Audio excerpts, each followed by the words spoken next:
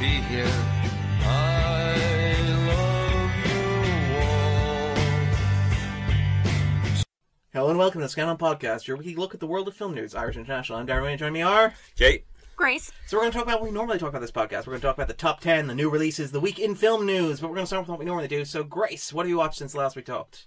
What have I watched? Let me just pull up my wee list here.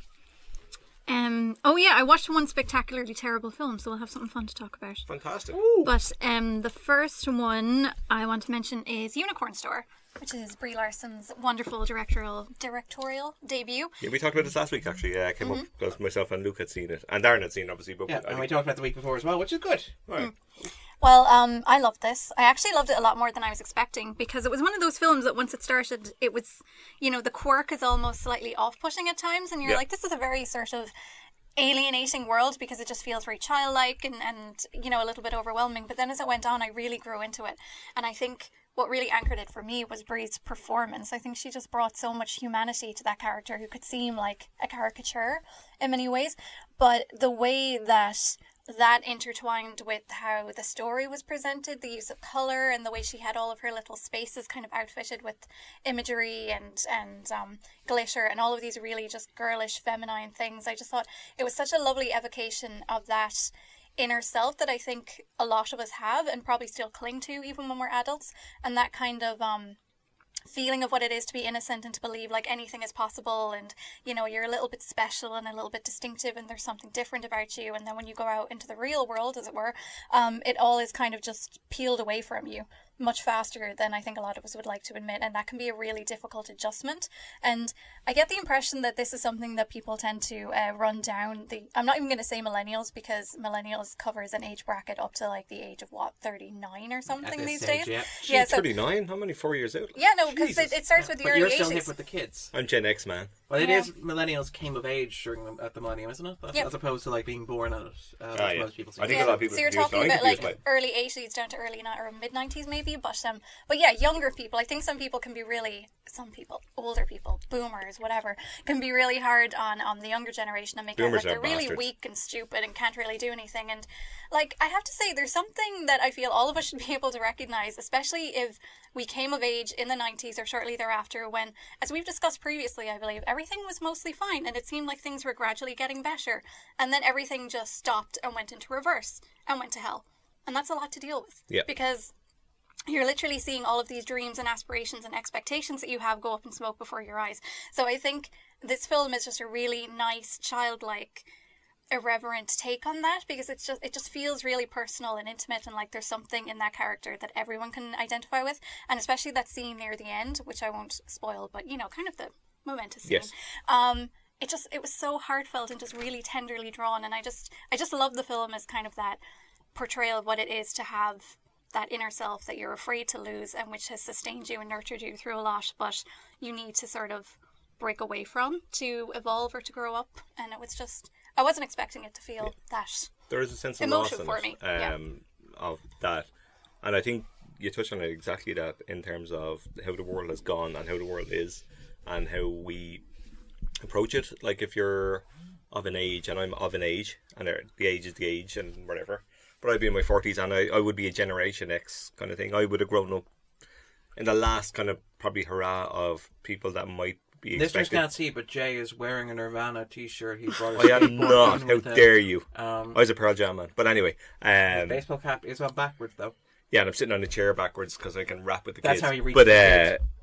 I would have, the last probably generation that would reasonably be able to consider the fact that they might be able to own their own home in this country. And these things matter in the context of, I think, what the film's trying to say, even if it's not explicit in that way. It's like, what do you do in the world when all you can hope for is shitty work contracts and casual sexual harassment? Yeah, and things that just grind you down. And how do you appropriate yourself? What do you do with the world when the world is not brilliant? When the world doesn't come back to you, what do you put out there? What are you contributing? How do you feel that you're alive or whatever? And I think I said last week, and I'm going to keep raking over it, I guess, because we talked about it before, but I did say last week that I felt it was a very risky project to do as a filmmaker, because I think there's to do something this sincere and this honest is extremely tricky. I think the balance act is extremely tricky. I think it gets it right for the most part. A couple of moments, as Grace alluded to, where the quirk kind of almost threatens to overwhelm, but I think she gets away with it, Larson, for pretty much most of the running time, and I think that's clever filmmaking for a first time filmmaker. I think that's really impressive. And I mean, I think time will be kind to this film. I think I think a few years from now, I think it'd be an interesting one, depending on how the world goes. Obviously, the next few years, assuming it's still here. But broadcasting from the apocalypse. But I do think it'll be interesting to see how people view this film 5 or 10, perhaps 10 years from now. I mean, we talked about it last week, and again, no need to race over the Colts. I agree with you. Well, first of all, I agree with both of you to a certain extent. I agree with you entirely that it's a very brave film to make. And I think it's a very personal film, and I think it's very important. It shows a lot of promise, a lot of potential, and stuff like that. I may be a bit more cynical about the quirk than you are, but I do admire it and think it's very laudable in those terms. I agree entirely with Grace, actually, when she's talking about this idea of the millennial thing, and particularly how it reflects a broader movement in culture as well, because you look at this, but you also, and again, this was what screened at Sundance in 2017. Sounds about so right. It's been sitting in the Netflix vault for about 2 years, waiting for the release of Captain Marvel. Yeah. But you look at contemporary films like, say, Little, for example, which was out last week, or even Shazam, and you have this idea of like childhood, and the idea that like old movies used to dream about kids becoming adults, waking up in the body of an adult. Think about Freaky Friday, where a kid swaps a body with a parent, for example. Big is the other great touchstone for it. Yeah, that sort of stuff. Like you have that entire subgenre, De Grande, the Italian film as well, from the same time. Whereas, because that was the idea, it was like kids should dream of being adults. They should dream of being. Look at the world and the opportunities there are out there. Being an adult is great because you get to stay up late, you get to earn money, you have complete freedom, and stuff like that. Whatever you like. And yes. What's interesting about modern culture is that, I mean, you could tie it into all the other stuff that's happening with the Judd Apatow comedies. I'd rather not, but yes, you can. But you have this idea now that, like, and I think Grace was entirely right when she said that, like, for millennials, for a certain generation, you're right, you won't own a house, but you also won't have a stable career. The average person coming of age now will be expected to work 3 careers in their lifetime, as opposed to having a steady job that will keep them going until retirement. Which naturally means losing out on opportunities for other things and things that you want to do as well. They're less likely to get married, they're less likely to be in relationships, they're less likely to have the standard metrics that people apply for successful adulthood. And so when you have that going on, you have this question of like, if you can't be the adult that society expects you to be, and it's in this movie as well, very explicitly in Kit's relationship with her parents, where she can't be the adult that her parents expect her to be, and she tries to be, but it's just suffering and suffocating and stuff like that. The question is then, what other option do you have but to retreat to childhood, or to retreat back to that sense of wonder and possibility and endless childhood? And I think this is just, it's kind of interesting to see that bubbling through pop culture. Yes. Here, metaphorically, literally in Shazam, which is about a superhero in his off hours as a kid. Yes. Little, which is about a successful businesswoman, a tech entrepreneur, who basically gets to go back to childhood and to recapture all of her lost opportunities because being a child is awesome. And it's kind of interesting to see all those things bubbling through. I think it's a positive regression. I think is probably the best way, because it's regression in and of itself is unfair. And I think that's what's generally leveled at. And we'll use millennials as shorthand, but I think we know what we're talking about here. That they don't want any part of the world, but they want part of the world that.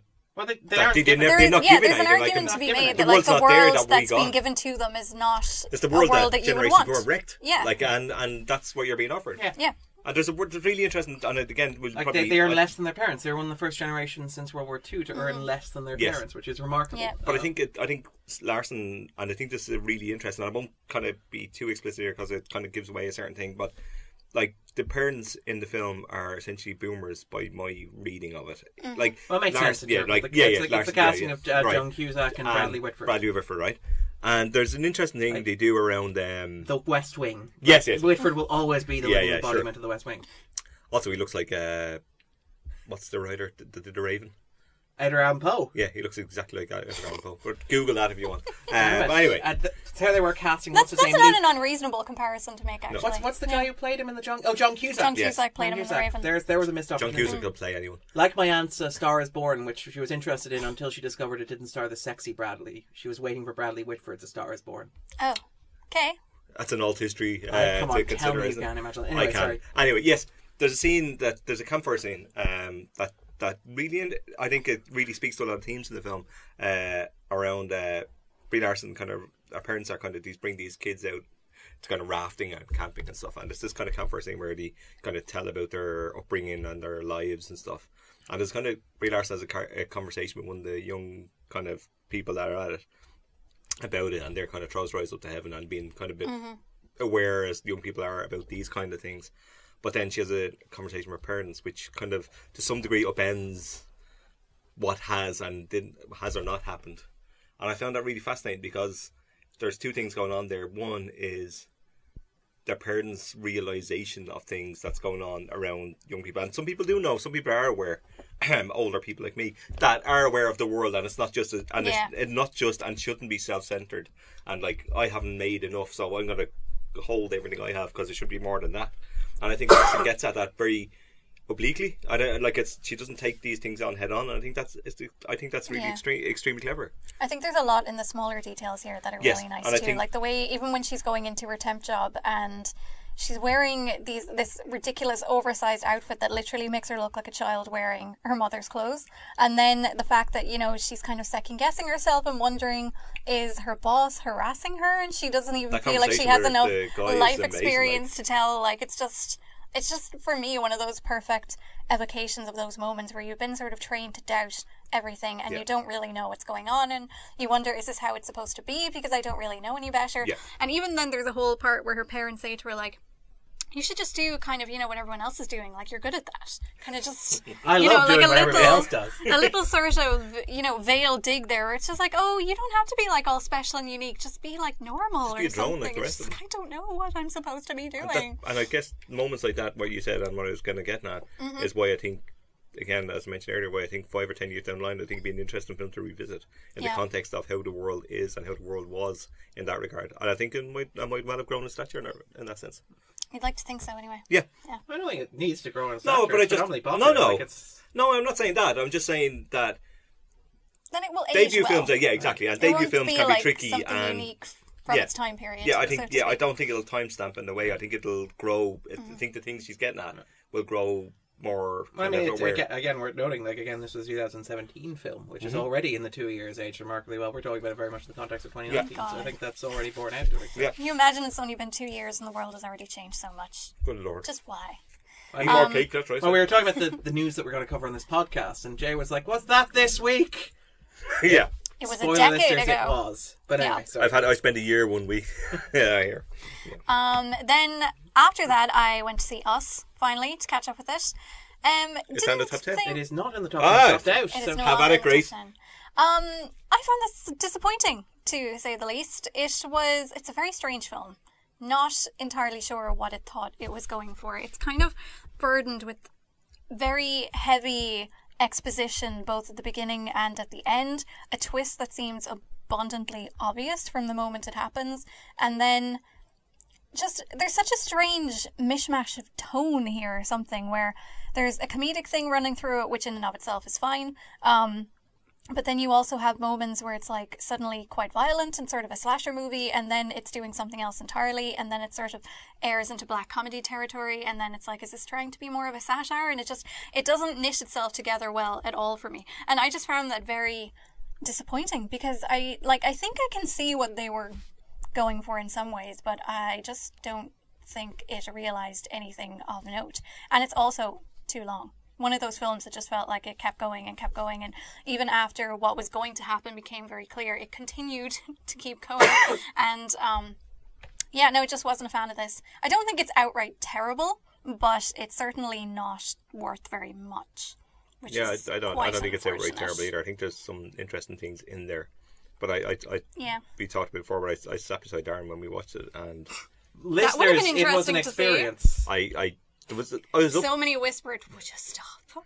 There was a bit of that, and I at a certain point in the film I start laughing, and it's like, come on, like, just come on, like, there's nobody else getting away with this nonsense, like. And I don't know, I like Peel, and I'll be back, and I'll be watching the next one he makes, and I'll be watching the Twilight Zone reboot when it eventually becomes available. When I want to watch it as well. That's fair as well. But I will get to it, and I like him a lot, and Get Out's brilliant. So, like, you get a pass. Not everybody can make great films all the time, and that's such is life. Yeah. I'm going to stick my hand up as the requisite Us defender on the Yes, podcast. you are, and that's absolutely fine. Decent chance of making my top 10 at the end of the year. I suspect that won't be the case. Well, we'll see. That's my guess. It's been a very rough middle of the year. Yeah, started out rather promising. This is not middle of the year. It's April. It's April. Yeah, It's not middle of the year, We're 30 Darren. the way through. We're solidly in the middle third at this point. We're 1.5 quarters in. Yeah. Middle of the year is June. Yeah, but it's a stretch. Anyway. This You're point is a obsessing, stretch, Jay. Darren. All right. Anyway, sorry. I take the point. Then I watched a film on Netflix called The Silence, which is a thinly veiled ripoff of A Quiet Place. Written before And that, apparently. Written I before might point it, out just for decency. absolutely atrocious. I heard it's pants. Like, Absolute pants. like, you know how you watch films sometimes that are really bad, but they're kind of enjoyable Yes. in their own way because Oh, I you're know like, all ah, about this those. is a bit daft. But I saw someone on Letterboxd say this is like Birdemic, except it's not even enjoyably bad. And I don't even think Birdemic was enjoyably bad. I think it was just bad, and this is worse than Birdemic. I've never seen Birdemic. So it is really quite staggering. Well, You I have have this. a podcast for you, Jay. You have this absolutely awful, awful family who just keep getting everyone around them killed, plants, animals, all sorts. And for some reason, we're supposed to continue to root for them. And then things just keep happening that are never followed up on. Like one of the lead character, I suppose for all intents and purposes, is meant to have become deaf due to a car accident, but because she could hear beforehand, they cop out and just allow her to talk all the time. And the fact that she's not meant to be able to hear anything is just very quickly forgotten after, the outbreak. Internal logic kind of goes out the pretty window. much. And then people keep getting injured, but the injuries don't seem to affect them in any way. And my absolute favourite thing was how 2 days into this apocalypse with these actually kind of cute little bat creatures, like they're just flying around looking for some food.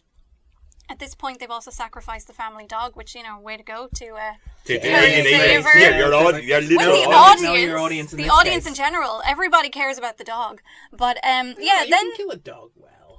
I Am Legend, I think, killed the dog well. No, spoilers, by the way. But it was very sad, is the point. And This he was not didn't sad. want to do it. Yeah. So, but yeah, no, anyway, so we're like 2 days into the apocalypse and they're holed up like it's the feckin' Walking Dead or something. And then out of nowhere, this bunch of cult people show up and they're like, oh, we need to rob the girl because she's fertile. It's like, it's 2 days into the apocalypse. What are you worried about? 2 days. Yeah. It's like, lads, we're Literally, already setting up for the Yeah, future and world order. then they stage this attack on the house, and then there's lightning, Sounds and dreadful. I have no idea what's going on. It's like there's some weird granny figure who's like the granny out of Dante's Peak who sacrifices herself for no reason. It's so bad. Luke, who was a guest of the And podcast Stanley last week. Tucci is in this. Yeah. I know. WTF.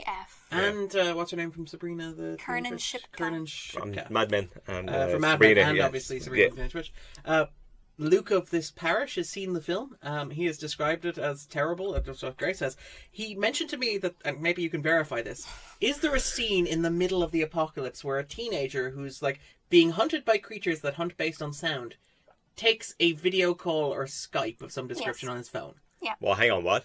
Yeah. Ah, You're in lads. the middle of the apocalypse. You Lads, gotta keep would it Oh you yeah, going. and they Stop. have this If sort you of can't make personal time, Jay. yeah, but they have this Facebook conversation going back and forth, and they're just like, if we just go north, everything will be fine. And then at the end, and I'm going to spoil this because none of you are going to watch this because it's tripe. They go to this mysterious north, wherever it is, and they're just living in the woods perfectly fine with a fucking bow and arrow. Sorry, they just watched the Hunger Games and decided this is what they were going to do. It's Oh, Lord. It was so big It's in outrageous. 2017. Hunger Games Outrageous. was big in 2017. Can I just say, Grace, though? yeah. You said earlier, you kind of started and prefaced your kind of talking about this film with, there's no even enjoyment from a bad film. I've got 2 words for you. Watch Gotti. It is available on Netflix, actually. And for it's all our listeners. incredibly entertaining. See, I could, but Please do. what else could I be watching while I'm watching Gotti? Well, you won't be watching whatever that is. What's this called? Birdemic? No, Silence? it's the Silence Silence. Forever. I'm surprised you didn't mention Bear Grylls here. Yes, I only well, have one indeed. episode of Bear Grylls left. I'm very sad. But please watch Gotti. He was I 12 want you years to old. I can't wait He to didn't have a hair on his prick. Yeah, see, that's not endearing me. It's Honey, I know you're sad, but we got 4 other kids. I it's could watch amazing. 13 hours again and tell Please, you again please how watch much Gotti. I love it. If you're going to watch terrible films, at least watch the heavyweight champion of terrible films. Okay, okay. I would have rather got cancer than you get a hair hurt on your head. Good lord. Yeah. The Oscar goes to... This is just going to be the year of Gotti, which is people just I'm talking never Oh, gonna and about it has a stop. solid chance of making several of the top 10s at the end of the year. My I mean, it won't stars. make any... It's It'll- one of the worst films I've ever seen. But it's incredible. New York City. The greatest fucking My city. Greatest fucking Look the city. camera. Be serious. Oscar clip, baby. It's so terrible. Right, okay. Anyway, Sorry. Calm down now. And then the last You've film got to I get that out of the mentioned... system. Hey? The last film I'll mention is Miss Sloane, which I just watched last night. This feels like it was sort of maybe overlooked in release, but I cannot recommend it highly enough. I absolutely loved it. It was such a tour de force of a film, and probably the type of film that these days you most commonly, like the subject matter is something you would expect to see in a very sort of prestigious TV miniseries that has that sort of air about it, because it's about kind of loosely the lobbying industry in DC, and the titular Miss Sloane, Jessica Chastain's character, basically decides she's going to leave her current position, which is very amoral, if any of them can be moral, lobbying firm, and go and work for someone else to try and push a gun control bill that has, or so it would seem, no chance of passing. And it kind of just evolves from there. It's just a very rich, like, textually, what's the word I'm looking for? Vivid work. Like, there's so much talking in it. You almost forget what it's like to watch a film where it's just constant, quick witticisms being thrown back and forth. But it's really, really intense. And my nerves were just completely shredded watching it. Because obviously when you're talking about something like gun control, which is a very heated topic and continues to be a source of much contention and debate in the States and indeed for the rest of the world, looking at the States going, WTF is wrong with you, and so on and so forth. It's hard not to get very emotionally invested in that, but I just got really caught up in the way it portrayed this world of completely amoral characters who have reasons for doing what they do to help them sleep at night, and then Miss Sloane, as a character, is such a rich, layered, nuanced character, and such an opportunity for Jessica Chastain to play in terms of allowing her someone that she can really use every inch of her talent to embody. She goes from being incredibly unlikable to being likable, to being heroic, to being villainous, to having, some semblance of morals and righteousness, to having absolutely none, no personal life, no insight beyond this incredibly, like, steel, cast iron demeanor. And just, like, by the time it gets to the end, I just felt like I was backing further and further away from the screen until I was in the next room. And then it drops this kind of twist on you at that, also makes you reconsider everything you've just watched. And basically, it was just quite breathtaking. I've never seen it. I was not prepared for how involved I would get in it. I'm aware of it, but I've never seen it. Chastain is phenomenal. Chastain is. I was less fond of the film itself than I think Grace was, but Chastain is great, and she's really good at this. As you pointed out, this sort of like talky, sort of modern film, which is very rare that they exist, but Chastain is very much the queen of them. She's also very good in Molly's Game, which is not a good film, but she's great. She's great at it, yeah. She's great. The film is arguably less so, but she's also very, very, very, very good here. This is very much a showcase for Chastain. Just absorbs the whole frame. Phenomenal. And great cast as well. Like, it's always good to see Jake Lacey in there as well. And Mark Strong, doing his trademark, quite poor American accent. It's not a strong Jake Lacey choice.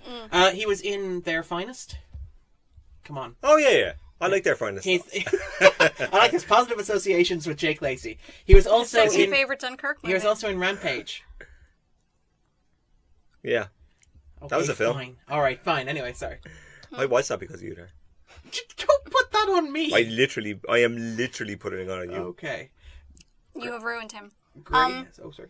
That's it, I think. I've been watching loads of Bear Grylls, which I'm not going to annoy Jay by bringing up, but also a Netflix series called One Strange Rock, which I also highly recommend, which is about lots of, I suppose, earth science is the best way you could describe it. It has a panel of astronauts, including the ever-famous Chris Hadfield, talking about various aspects of the earth, like where oxygen comes from, the influence of the sun, how the earth was made, all this sort of stuff. It's really, really fun.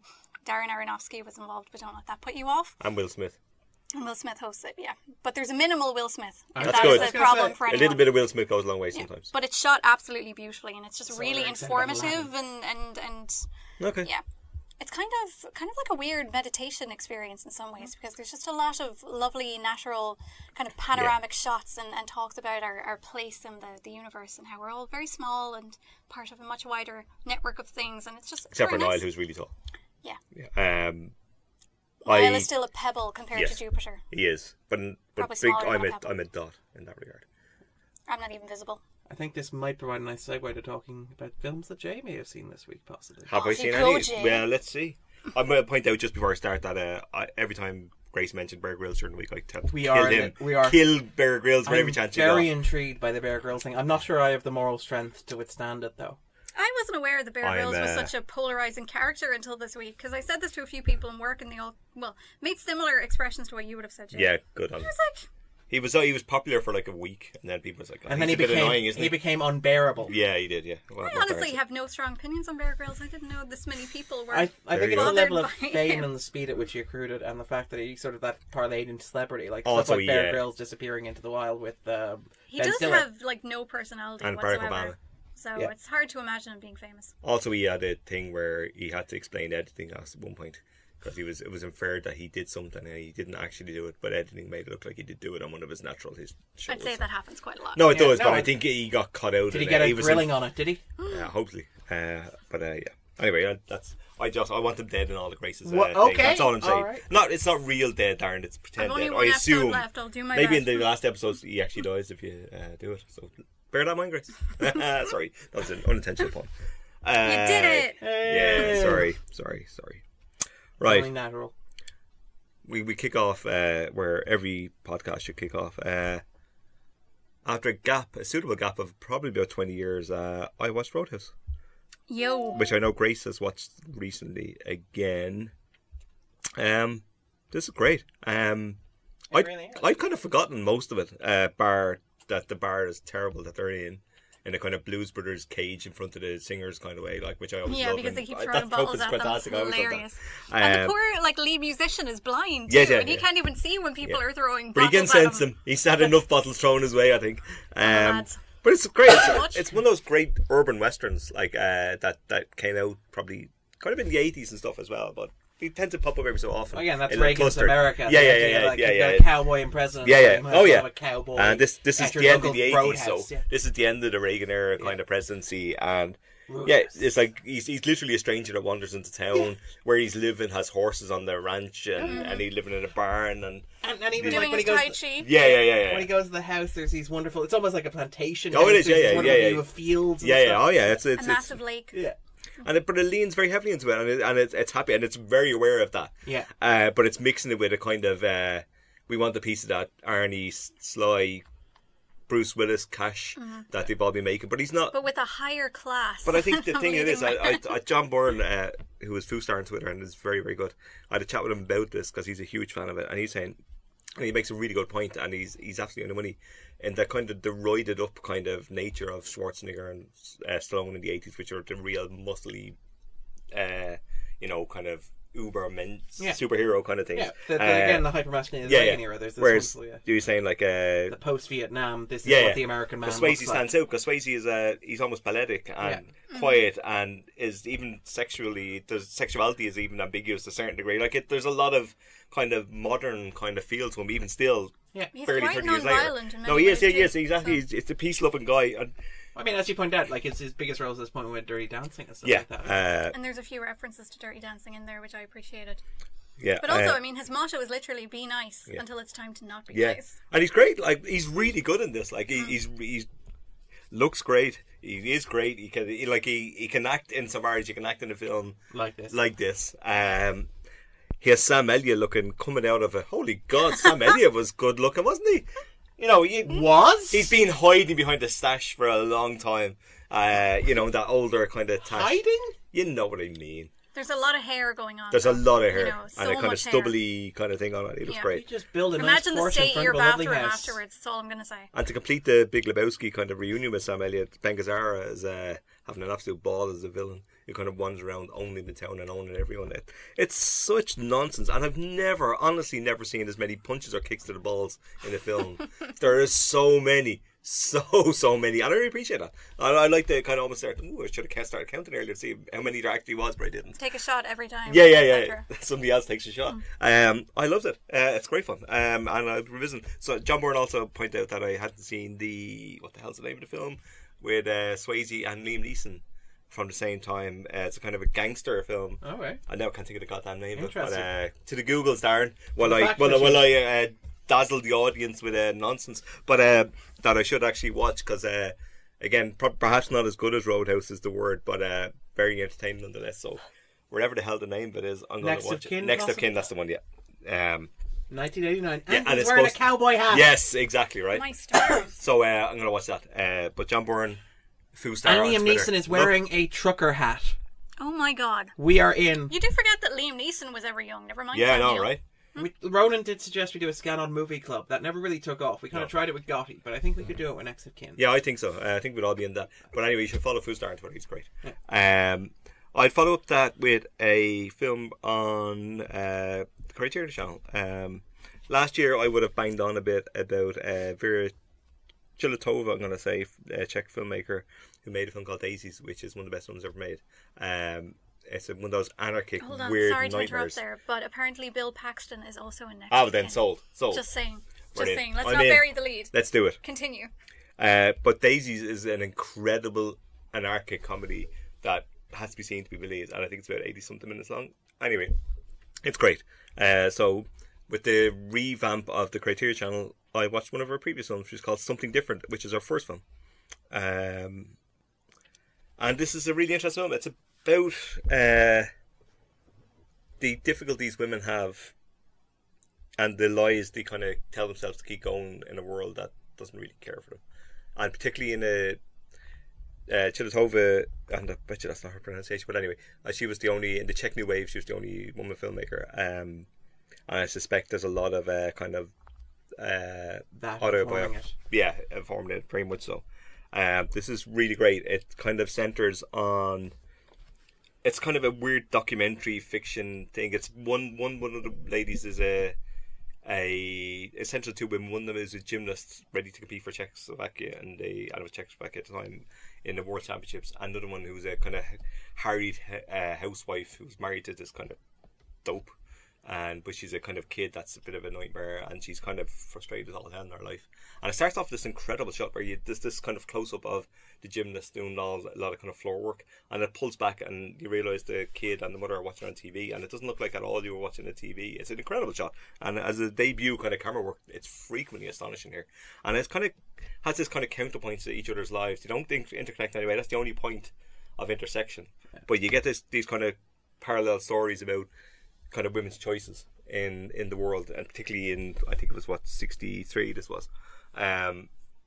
Absolutely fascinating. The camera work is incredible. The editing that links them, like they don't meet, but there's this subtle and beautiful editing that somebody will lift something or hold something up, and then it'll cut to the leg of the gymnast moving in the same kind of breath. Yeah. So that's kind of beautiful editing all the time, really elegant and graceful and superb. I did tweet a little kind of 20-second clip of it, which is his upside down camera work, which is the camera rotates with the dancer, yeah. Like it's like I've seen that today. I'd be wowed. Like this is like 45 years ago, 50 years ago. It's absolutely astonishing. It's a great film, and I think there's 2 or 3 more on the Criterion Channel from her, and I will be watching the hell out of them. 1,000 films on there, I believe. Yes, I will be pimping it out every week, literally. So if you're bored, tough. I rewatched Jupiter Ascending. Keeping my Wachowskis going. There thanks for getting there eventually. That is quite a segue. Yeah. No, well, from Grace's, like, we're all tiny compared to Jupiter, I was like, hey. Oh, right, sorry. I'm terrible at that kind of stuff. He didn't get the Sorry, I didn't miss that completely. Sorry. I was queuing you up. I'm terrible at these things. Okay. Do more research, Jay. Jupiter Ascending is great. It's kind of a mess and absolute shambles, right? Kind of a mess. It is pretty shambolic, yeah. But there's a lot to like about it. Narratively, it's an absolute shambles. Yeah. Everything else is great, though. Mm-hmm. It makes no sense, really, right? And it doesn't really follow. But it doesn't really matter. I don't particularly love it, but I like it and I admire it, which is whatever about the Wachowskis. And this is the thing I was talking about after watching this. I know I haven't seen everything. The only one I haven't seen of theirs is Speed Racer, which I will get to. Which is an experience. Yes. I am never bored by a Wachowski film. And wherever about anything else that, like, as a minimum point, that should be a standard for people that make film. And it almost never is. Like, you shouldn't be bored watching film, ever. Like, and the Wachowskis, wherever, they throw enough on screen, effects-wise, camera work-wise, positioning people where they're supposed to be in action sequences, which these things seem, their action sequences are generally clean, you know exactly what's going on, and these things seem like standards that should be there, but they're not met easily, and it really bugs me when I'm watching a lot of blockbusters where I was like, what the fuck is going on here? And now you're getting old and my eyes getting slow. Cuts. Yeah, and I blame Greengrass a little bit on the Bourne movies as kind of influence in a way. And Bay and all that. Yeah, and that kind of, if we can show 19 cuts of 2 people punching each other, then surely that shows more of a fight. It's like, no, it doesn't, because I can't see fucking anything. That's like 38 punches, Jay. Yeah, I know, right? Too many punches. But anyway, it's great. I really like it. Tatum's having a ball. Kunis is great. Even what's-his-face, who I despise, Redmayne, is like, this is such a plum, weird role. It's such a shouty, weird, strange role. And he's doing this weird voice that whenever I think of this film, I remember... It's Lupita and Us. I no doubt that's where she based it, right? Yes, right? Because everybody's already forgotten. Yeah. Everybody's already forgotten Eddie Redmayne, Oscar winner. Yeah. I do love that they subject me tried to to that. Norbit But him. I remember reading a review, which I think may have been Mark Kermode, but I'm not sure. But he said something like, Redmayne sounds like he's trying to fellate the concept of eternity itself or something. That has always stayed with me. That's a great line. They're just like, Jesus. I do love Kermode. That makes it sound more enjoyable than it actually was. Yeah. But anyway, For eternity, I suspect. like Jupiter's Ascending is inconsequential. Like it I know, it doesn't on the linger. Wachowski A But substantial it's- majority of people have probably forgotten it even exists. I'm But there's really all that stuff with the bees, enjoy and it, though. Sean Bean is in it, and does Sean he Bean. die? It doesn't die, yeah. He doesn't die. and he punches the head off Channing Tatum for ages. Which is Here you are now, which is something we all dream of yeah, doing. indeed. But I really enjoyed it. It's nonsense, but if all nonsense was as good as that nonsense, we'd be in a lot better place. We'd be in a richer world. We would. I moved on then to a film called Thou Wast Mild and Lovely, which is I'm not sure if it's Getting the very debut. poetic. Yeah, indeed, it's a lovely title. It's either the debut or the second film from Josephine Decker, who made Madeline's Madeline, which is coming to movie Which is coming next into and cinemas cinemas. and movie next month. Yeah. This is one of our earlier films, and this is on movie. I suspect is celebrated. I hadn't seen this. I'm a huge fan of Madeline's Madeline. Really loved it. This is not that. It's okay. It has real promise. Decker's an extraordinary eye, and if you do watch Madeline's Madeline, you can see that. And there's some absolutely thrilling and quite beautiful moments captured here. It's kind of a story of a young guy that goes to work on this farm. He's left a kind of relationship, and there's a father and daughter there, and it has this kind of thing where he keeps looking at the daughter, and the father's a bit. So it's kind of that generic kind of setup of the dad's not happy with this, but he needs the help on the farm kind of thing. But it's a bit more poetic than that. Okay. But That's it's the kind basic of setup. but it's covering up a lot of basic narrative stuff that's Yeah. been done before. Yeah. There's So nothing wrong with that if you're doing no, it it's well. not. I think technically it's done well. Story wise, it has a couple of tonal shifts that don't quite work, and the characterization is a little thin. The performances are great, and they're like if you hadn't seen Madeline's Madeline and this is the film you watch, you go, okay, it's not great, but the promise, there's potential. real promise here, and it's more than been fulfilled in the following film. But worth catching, but not brilliant overall. And two more quickly. I watched So Dark the Night, which was one of the Colombian Noirs on Criterion Channel, which is another Joseph This is Lewis another one of your 60-minute ones. Yeah, it's 75, I think. So, almost It's watched that a on lunch. really, really weird noir. I mean, as compared to the last one. oh, we this watched, is kind of odd. This is not as good, Is but this it's okay, oddly but- weirder. But It's this set, escalate. it's set in France. Okay. Filmed in California. So it starts off in this kind of studio lot Paris, where this detective who needs a holiday, so he goes to this kind of small French village in the Californian Yeah. town. You And, know what's remarkable? How England looks nothing like Southern oh no, California. none of it matters. And in black and white, you can probably get away with it more. But it has this weird day glow noir where he stays in this little kind of hotel, and there's a father and a mother, and a kind of slightly evil kind of hostess in the hotel, and then there's a daughter who he takes a shine to. But the daughter's already promised apparently to her kind of since childhood to this other guy. So there's this kind of thing he falls for. So there's a bit of a love triangle type thing going on. And then this happens early on, so it's not a spoiler. Also, it's from 1946. Get on that. She's found murdered, the daughter. Still too soon. Yeah, indeed, right? And she's found murdered, so he has to investigate. The police ask him to help stay on and investigate the murder. And then subsequent murders take place.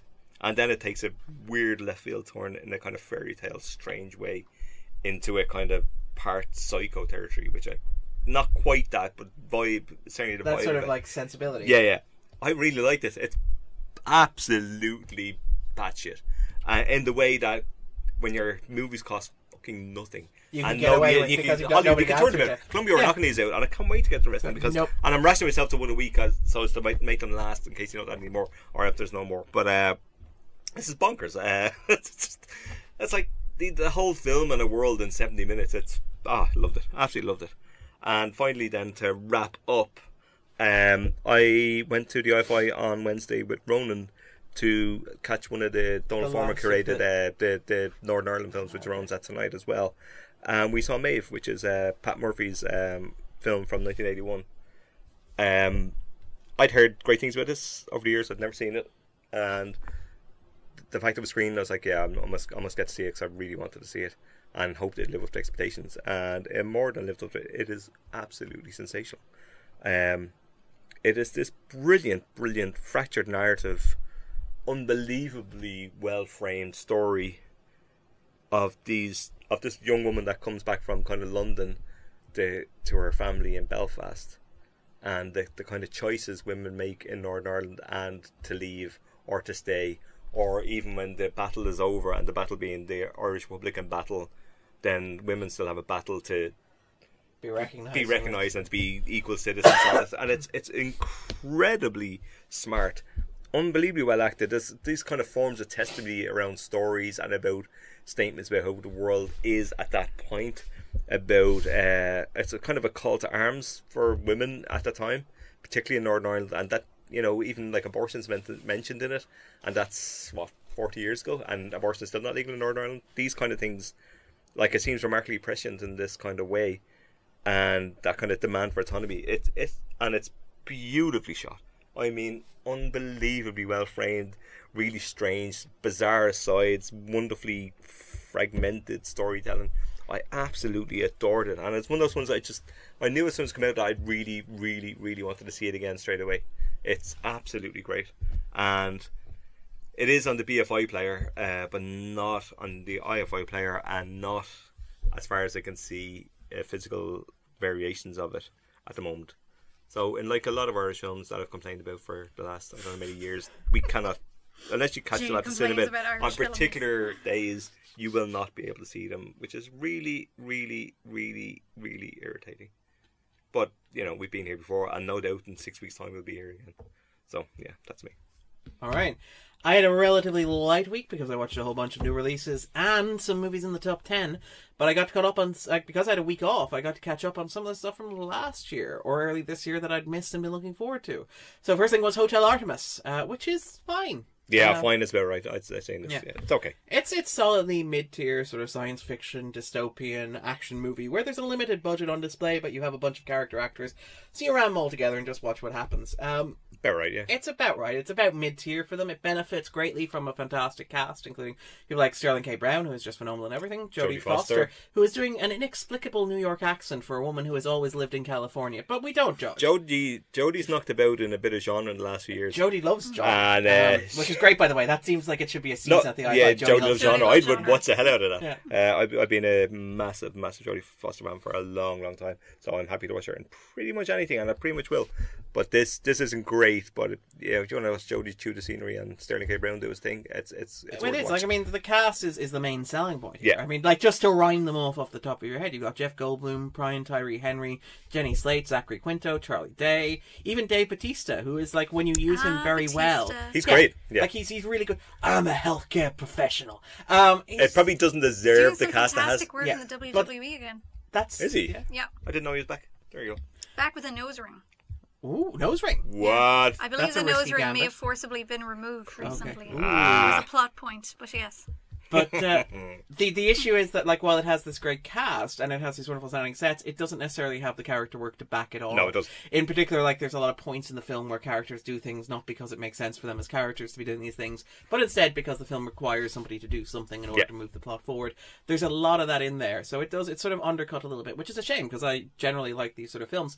It's interesting of itself because it's very much a 90s throwback in the way that we've been seeing recently things like, for example, Captain Marvel earlier in the year, but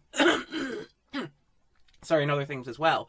And there's something interesting in the way that it uses its 90s nostalgia, because it's very specifically a movie about California in the 90s through the lens of science fiction allegory, in that it's a story about the Los Angeles riots. It's a story about, like, the entire film is set against this idea of Los Angeles tearing itself apart. Yeah. There's a recurring motif of these rich, wealthy people inside this Hotel Artemis, the eponymous Hotel Artemis, walking into rooms and closing curtains so they can keep out the sound of insanity and noise outside. It's fascinating because it kind of fits within a broader trend of, like, 90s nostalgia that's exploring Los Angeles in the 90s. I'm thinking of things like, for example, The American Crime Story, O.J. Simpson, The People vs. O.J. Simpson, but even, like, O.J. Made in America as well, which try to contextualize this idea of, like, even history. the assassination of Gianni Versace as well. But was that the 90s? I have no idea. I can't remember now. I think it was the 90s sometime. Yeah, I think so. I can't remember the exact year though. 97, I'm going to guess. Kind of fascinating because it kind of reminds me a bit of like the X-Files revival, in that what it's doing is it's using this weirdly specific science fiction allegory from the 90s in a way that is very pointedly relevant today. And that, like, I think that there's a lot of stuff in, particularly in American politics today, that you can trace back to 90s California. Like, I mean, like, you could argue that things like Ferguson, for example, or even like the modern civil rights movement trace their roots back to that sort of thing. But even like the emergence of Trumpism from California, with like Stephen Miller being a Californian Republican and stuff like that. So it's fascinating to sort of see that kind of coming around again.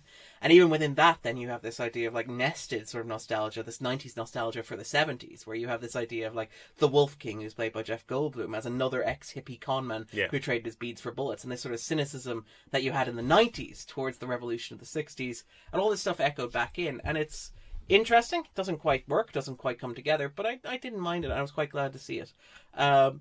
Finally, Jay, you'll be pleased to hear I also watched Glass. Finally, Darren. I've only been saying this for like 6 months. Jesus. It is definitely a film.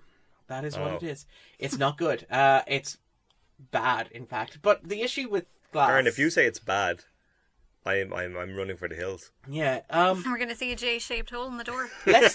Let me explain the issues of Glass in a single scene. Right. There's a moment towards the climax of the movie where the two villains who are teaming up together have broken out of the psychiatric institution. Oh my God, Bruce Willis, who is the hero of the piece, is going to have to stop them. They're going to face off in the front yard of this psychiatric institution with the police called and a van full of like hostages and civilians trapped in the middle of it.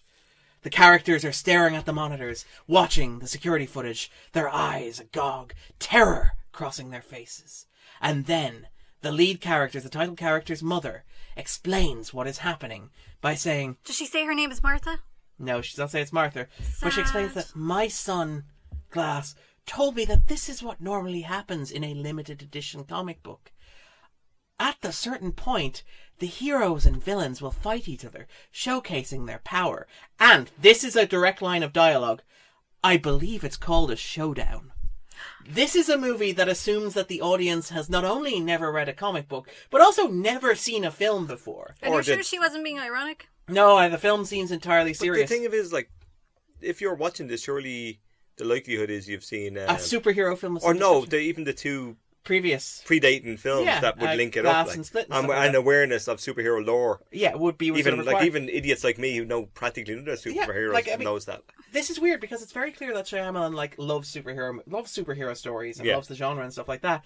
But the understanding in the film is very much, again, you don't talk 90s nostalgia, it's very much in the 90s style of like superhero engagement, where you go to a comic store and there's a wall with neon lights marked villains and one marked heroes, because that's apparently how comic book stores arrange their issues, if you're to be believed. And if you want to know about villains, you can just go and read in the villains section or something. Maybe like that. the ones in M. Night Shyamalan's life Or sort of organize shaped things like like that. this. Can I just say though, and I have a hot take here.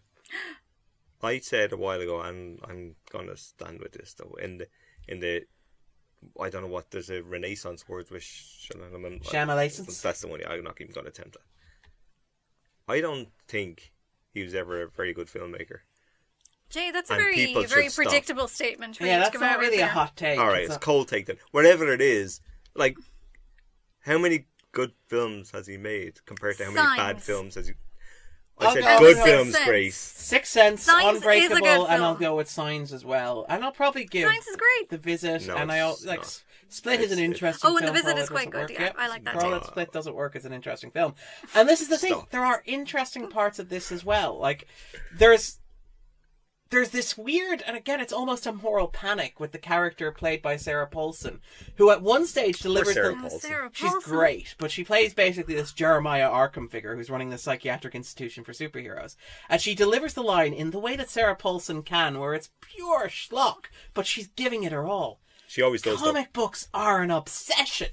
As if, and you get this sense that like Shyamalan's maybe playing with this idea, and kind of like in some ways maybe trying to do something interesting with the form. There's a sense, and again, if you are being cynical, Jay, and I suspect that you might be, you would argue that like what Shyamalan does with the action sequences is try to disguise the fact that he's not an action director. The film's action sequences do not work as superhero punch-ups. If one were generous, and I'm inclined to be generous when dealing with this sort of thing, I would argue that maybe he's making a point about how you shoot these things and what you try to do and what you try and show and what you don't show. And sort of like his use of framing and editing in these sequences is a point of itself, the denial of the satisfaction of the superhero. I believe it's called a showdown. But maybe he just doesn't know how to do it. I accept that. That's why I prefaced the comment. No, with but that. in terms of talking about it though, would you think that's the case? I think Shyamalan is, and again, this is the thing where I am more generous towards Shyamalan than you are. I think he's quite good at the things that he's good at. I think that he has limitations. I do too. The question is, and this is always the question with Shyamalan, is how aware is he of, as a director and a writer, of his own limitations? So early on in his career, you would suggest he wasn't. And particularly like The Lady in the Water is like the prime example of that. But even The Happening is also an example. And part of me is more inclined to suspect that maybe he is aware. Maybe like his decision to shoot the action sequence like something from a thriller as opposed to an action beat where you've got lots of, you know, shots that are obscured or filmed through glass or like cowering or hiding. See what he did there? Yeah, but it doesn't add up. And the problem is it's far too long. It's 2 hours and 10 minutes long. No.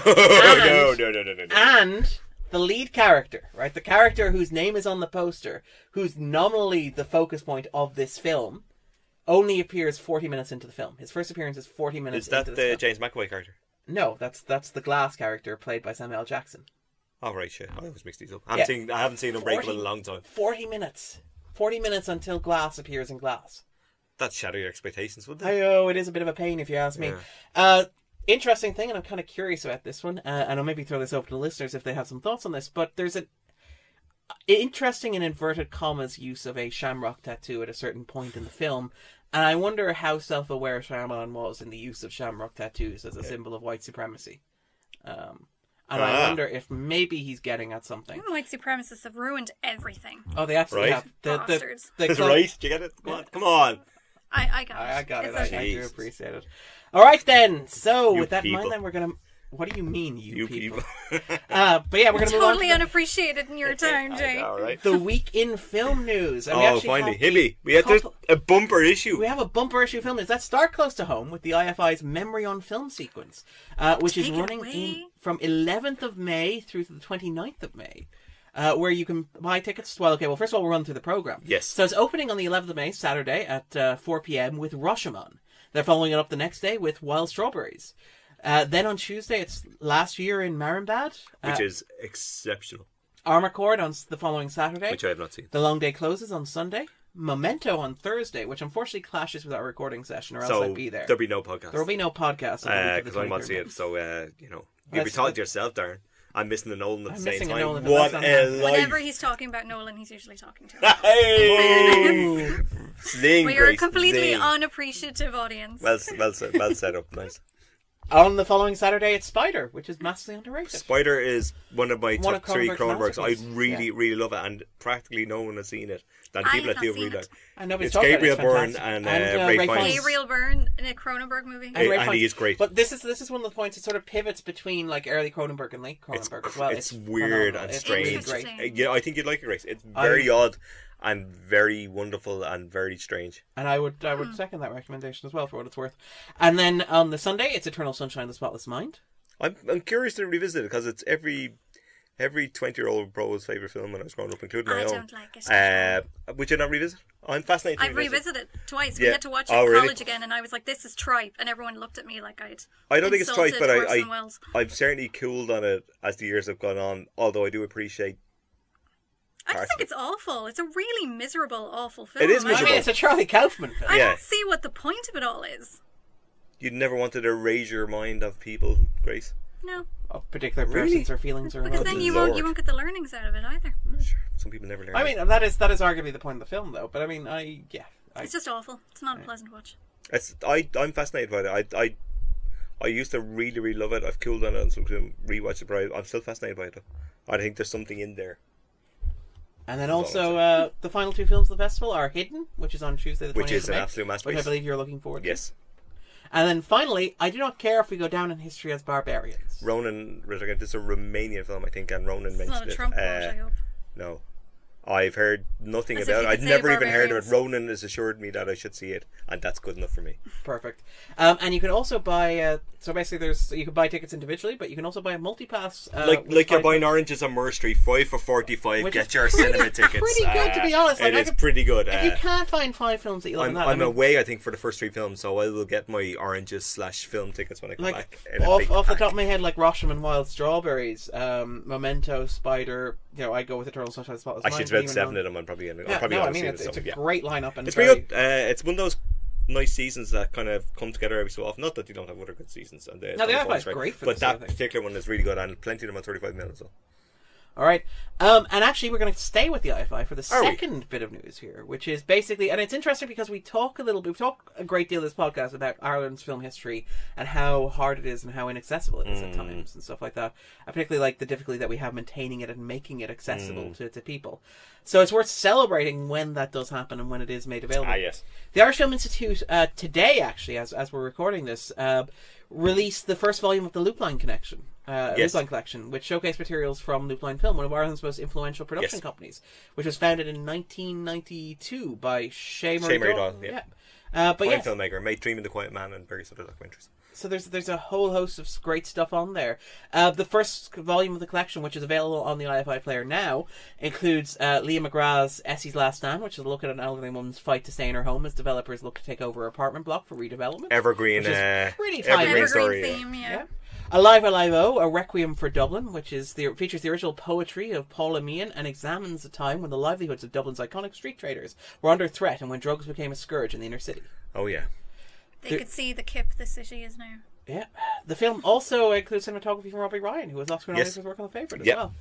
And here's an interesting one. Looking On focuses on a vibrant inner-city festival in 1982, spearheaded by activist Mick Rafferty and the late politician Tony Gregory, which featured an early rooftop appearance by none other than U2. Tony Gregory was interesting. He was a really interesting politician back in the day, around the kind of inner city Dublin and the fight against drugs and stuff. He's very, very good. My ick was directed at you two. Just Oh yeah, I assumed that to be the case. We all direct that, just in case. you know. I hear you. And it's great to have that sort of availability. Pay your to have that taxes. stuff- to have that stuff online where you can watch it, which is fantastic. Again, we're talking about like Ireland's cinematic history online. Yes. which is great. Loopline very good. Fun fact, I did editing classes with Shay Murray Doyle about 20 years ago. On a Steinbeck, because I'm born in the 1940s apparently. But he was very interesting and very informative, and he was a terrific teacher. I learned jack shit now because I don't edit. But there you go. That's life. That's just me, not him. It was a good experience. It was a great experience. I loved it. Absolutely loved it. All right, let's take a broader look at Go International. A couple of big news in terms of like blockbusters this week. The Star Wars Celebration Chicago happened last weekend. Oh, sorry. Yes, go on. With the announcement that the 9th film in the saga would be called The Rise of Skywalker. I am shocked. Yeah. Oh. And Twitter immediately went off. Well, I mean, it's a Star Wars movie. Of course, Twitter immediately went off. The alt-right of fandom Exhausting. is Star Wars. It's so exhausting. I know. Just can't keep up. Like, I watched this trailer. I was like, this trailer's kind of so-so, but you know, there could be potential. Looks better than the last. I thought it looked film, okay. which shall not be I think named. I'd probably share the same thing Title as is Darren very did. underwhelming. But Title is very underwhelming whatever. and sort of hints at Retconning, which is worrying. hints at I giving think the internet it's its worst too impulses. obvious I would have thought so. for retconning. Though. I think it's gone And another way, to which be seems fair to the kinda- film so far, they have resisted a lot of the obvious stuff that they could have done. We'll see. Okay. Or not. I have faith. But hey, Yeah, Which seems ironic coming it from me. does, actually. Yes, but Abrams is making this, so Yes. I have a lot more faith. Okay. and it also it also has the return of Ian McDermott as Palpatine, and the crash wreckage of the Death Star, because you can never have a Star Wars movie without a Death Star. Fans, you I should have faith never Death get Star what in The you Force want. Awakens. Yeah. Technically, a planet A planet Death Star, I know. So, The entire Star Wars economy is Death Star derived. how many people died on that Death The Star? procurement issues alone would sink this, but in paperwork, any yeah. event. I do wonder though, like if it is Endor, I wonder if we'll be seeing an update of the adorable little Ewoks from Oh like, God, I hope so. Just from- to send everyone doubly mad. but like from 70s style adorable Viet Cong To to like digital. 20 no, to they're gonna be 2010 CGI. to 2010 style like adorable jihadis Never or mind, something I like that took will it probably back. be the next step. I will say that Return of the Jedi is the best Star Wars film there's ever been.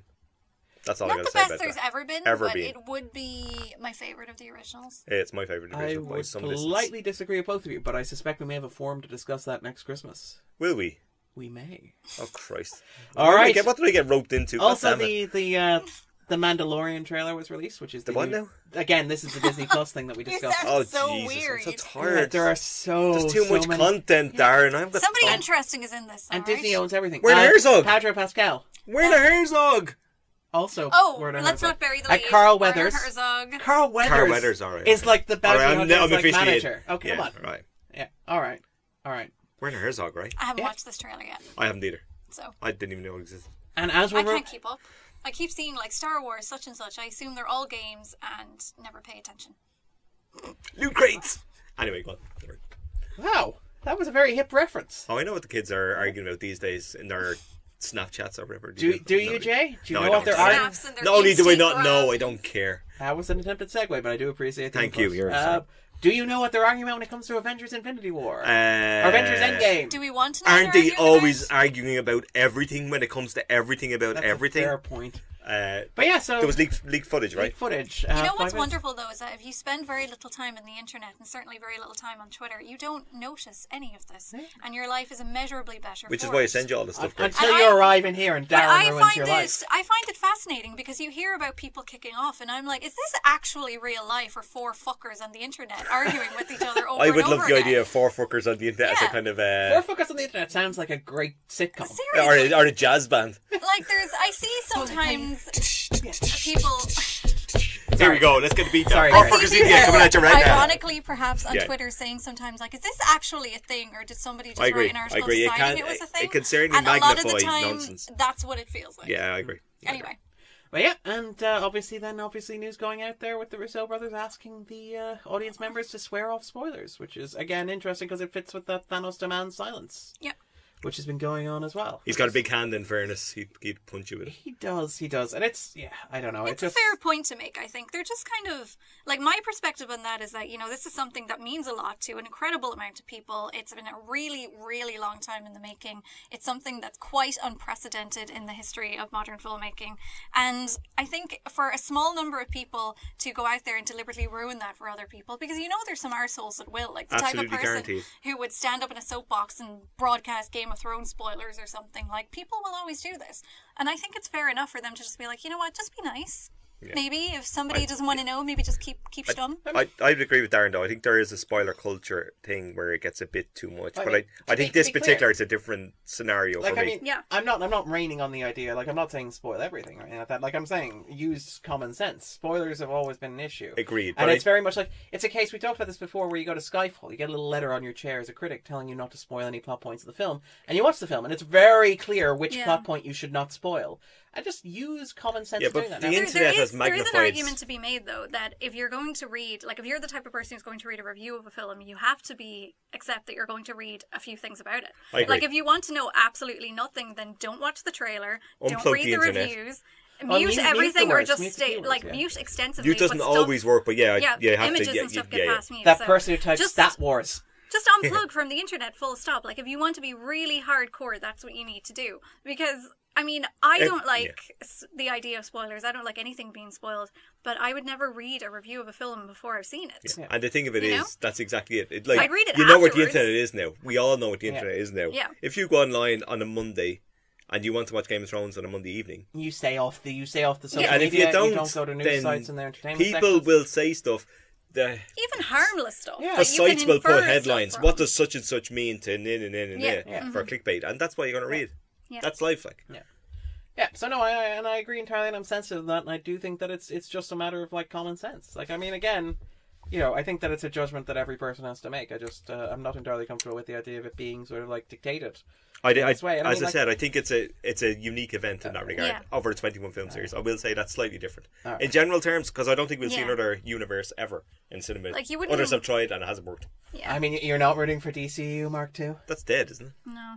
Nobody cares. It's dead. They're just going to make individual It's weird not. films. It's never going to be the same No, on the they're same not. scale. Like, even if there are a lot of people who are very invested in it, And you're they not tried going to have they tried the horror the same universal thing and The everything. Conjuring thing is actually probably the closest thing Yeah, we but have to it- the The MCU. Universal which thing is That's is true. terrible. You're probably right. That's probably the Like, only. the But, MCU is the most successful. Sorry, the MCU, the Conjuring universe, is the second most successful shared universe. but that's on its own which little. is remarkable. But it's more spin-offy than than like crossover. Yeah. Although you do have the What do characters you mean, like appearing. not the Quentin Tarantino shared universe? Which I'm kind of a fan of. Is that I know it's not. I love really the a idea thing. that Absolutely is, that yeah. I love I the know idea it's that they all took technically is, but place it's in the not, same universe. though. And like in the world of Pulp Fiction, World War II ended because two randomers broke into a movie theater and shot Hitler. I in don't the believe face. that's true. Though. And that's why True Romance is about, like, trying to make the life story Yeah. of the bear Jew, isn't it? I don't believe any of that. Jay. Sometimes you take your cynicism too damn far. It's not cynicism, I think you... I don't think it makes an impact one way or the other. I think Tarantino has this idea of a world... an enjoyable enhancement if you're into that kind of thing. Yeah. It doesn't actually impact films in any way if you want to ignore it. Yeah. What I'm saying is, I think Tarantino had this idea, and I remember reading that years ago, this character's related to this character. I think every film comes out, people just like, well, this means this because this means this. It's like Nostradamus' predictions. It's nonsense. Anyway, that's me. Yeah. All right, Your then. man. Anyway, your man. So, also in big news and sort of taking a bit of a swing both across the Atlantic Ocean and also into the world of art house cinema, Cannes, baby! Cannes is opening. Ew. Cannes lineup has been announced. And it's certainly a Cannes lineup. It is, yeah. The usual are all there and Ken represented. Loach is They're there. going to have a 10-minute silence for Notre Dame or something. Amodova's there. In fairness, it is an Agnes Varda poster, which is fab. It's a beautiful poster. So, you know. Congratulations on doing the bare minimum. I know, in fairness, it's the first filmmaker ever to appear in a Cannes poster, and I think it's worth celebrating. And also, like, I mean, again... And be Goddard I'm to it, so surprised they that's didn't good. Photoshop high heels onto her. Well, they did Photoshop another woman out of the photo, but... There you are. The thing... Yeah, but it is a Varda. It is a thing. Varda festival. And the other person probably hasn't died, Yeah. in fairness. Just, you know, these things matter. That's it. And I mean, like... Creeping even- it back. In memoriam. Yeah. I mean, Wait until you First- kick the bucket, Mrs. Yeah. and then we'll give you a poster. Whoever that you are. We'll Photoshop Varda out of that picture. Just be blank space and you in the background. But I mean, the thing with that though is that, like, again, as much as Cannes is going to Cannes, and it absolutely does, I like, can't with Can. you can do it, Grace, you can do it. But yeah, it despite the fact that Cannes is going to do the Cannes thing inevitably, like even the little press conference had a really nice sort of. It's little, so weird. It's monologue. like two outfellas. One of them is taking his glasses on and off to read stuff. They have a big fancy screen behind them that doesn't show up any titles because, you know, why would you do that? Yeah.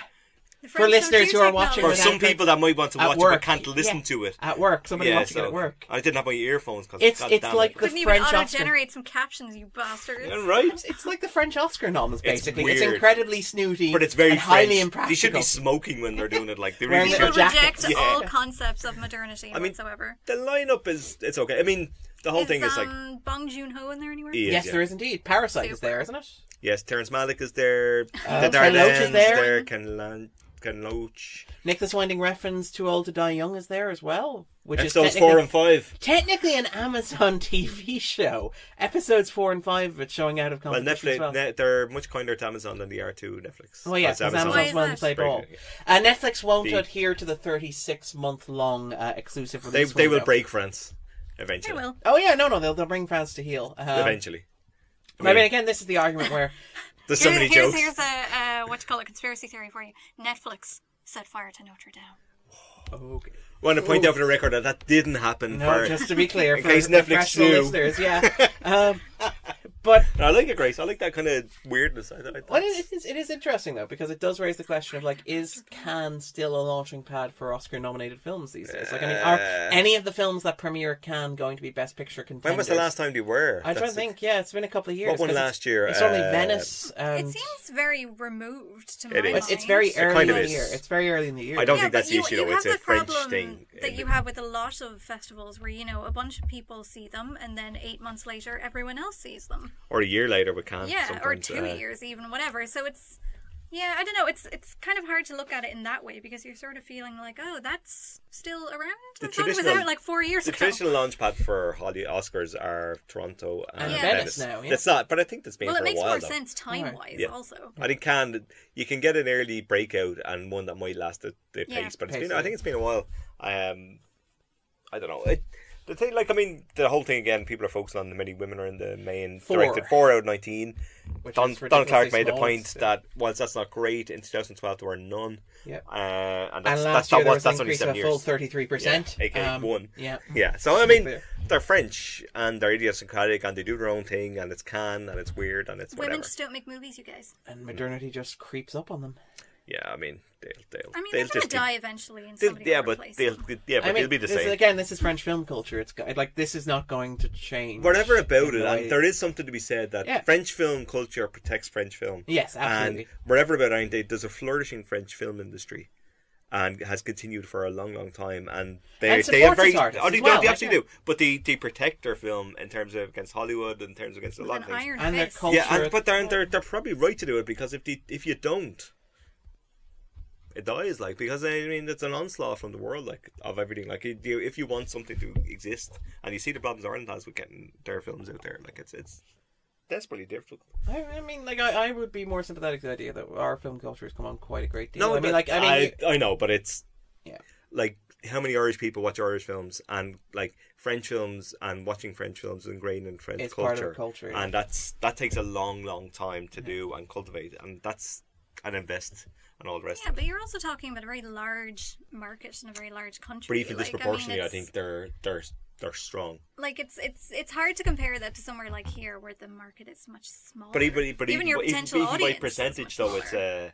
it's Well, like Irish audiences, in particular, like compared to Europe, tend to see fewer Irish films compared to by per annum percentage wise stuff like that, yeah, per annum, per and capita. Sorry, but in France, though, I think it's quite high because the value. And they invest and they preserve and do all the things protect. to make sure and protect it. I think that's a massive thing. Yeah. It isn't. It is in one way, but I absolutely Like, understand why. obnoxiously Because protective. otherwise you just end up with Starbucks in every corner. This is the kind of argument of what do you want? Like Hollywood films come in and wash away all the French films, or what? I think there's a mid-ground. there found. is, and eventually Maybe France like an will. 18-month window. France will at some point see the small amount of ground, but they will never. In my No. opinion, see the Again, full, this like, is a cultural and thing. and it's part of, like, I mean, we joke that's about what I it. kind of It's part like of about. love. Yeah, I mean, Agnes Varda could make 50-something films in that whatever years because system. French funding Was available issue, to and her. then whatever about anything else, Yeah. that's important. Yep, and she wouldn't be washed away in the same way. It's hard to imagine her getting that sort of freedom or opportunity in the Hollywood Well, if system. you compare somebody like an May who made 4, Yeah. there you go. All right. Screw Hollywood is the question.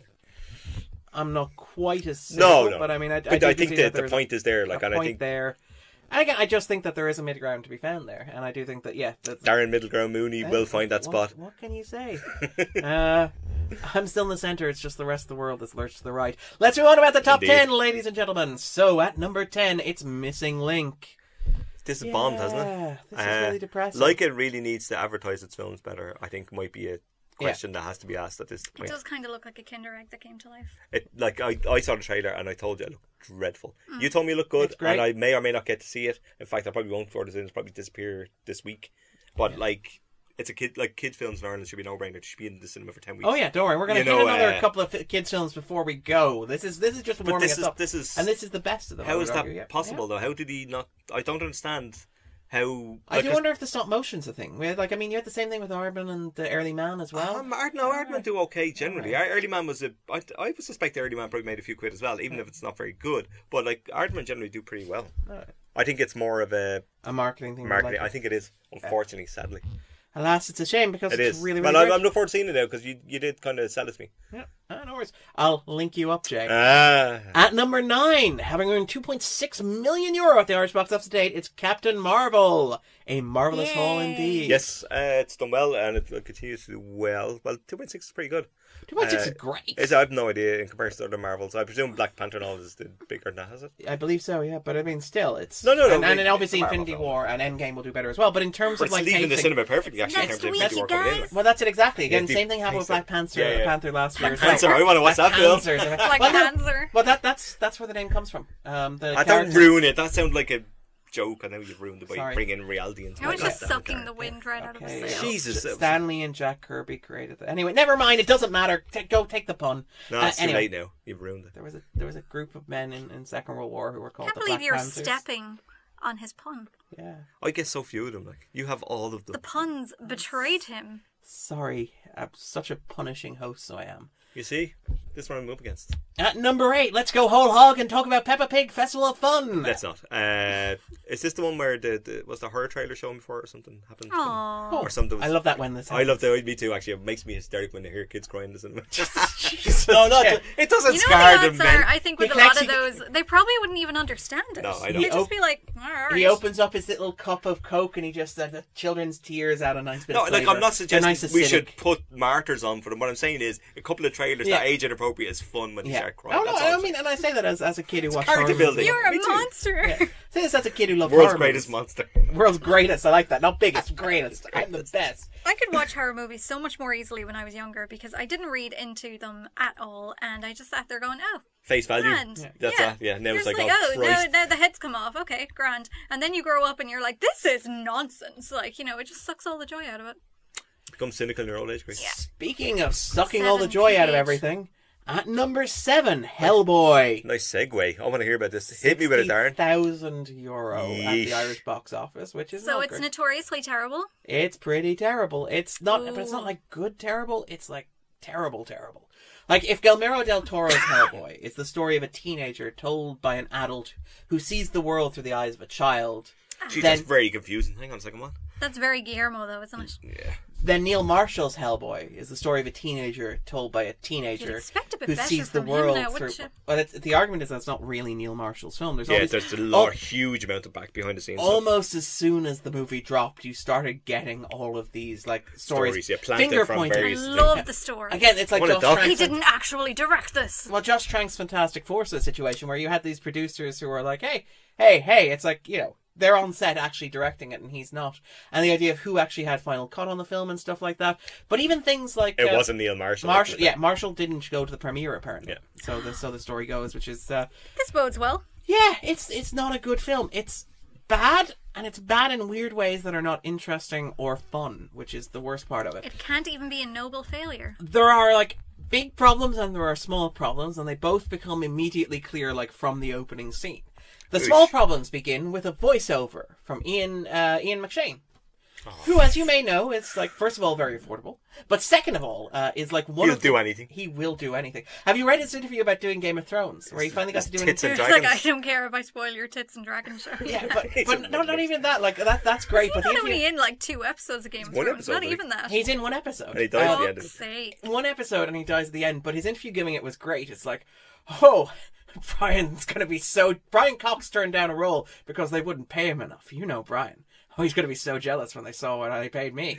I love Ian I live McShane. there, me too. He's fantastic. But anyway, so like Ian McShane is, you know, I mean, like he's not the most discerning of actors, but you can use him very well. And like, he has gravitas. yeah, like Deadwood did. One of Like- the greatest roles ever yeah, on TV. and John Wick, for example. Yeah. John Wick 3 coming out. And one of the things that McShane is great at is precision swearing, right?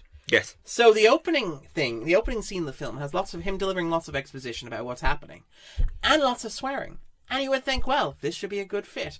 But like the opening line is like 1525.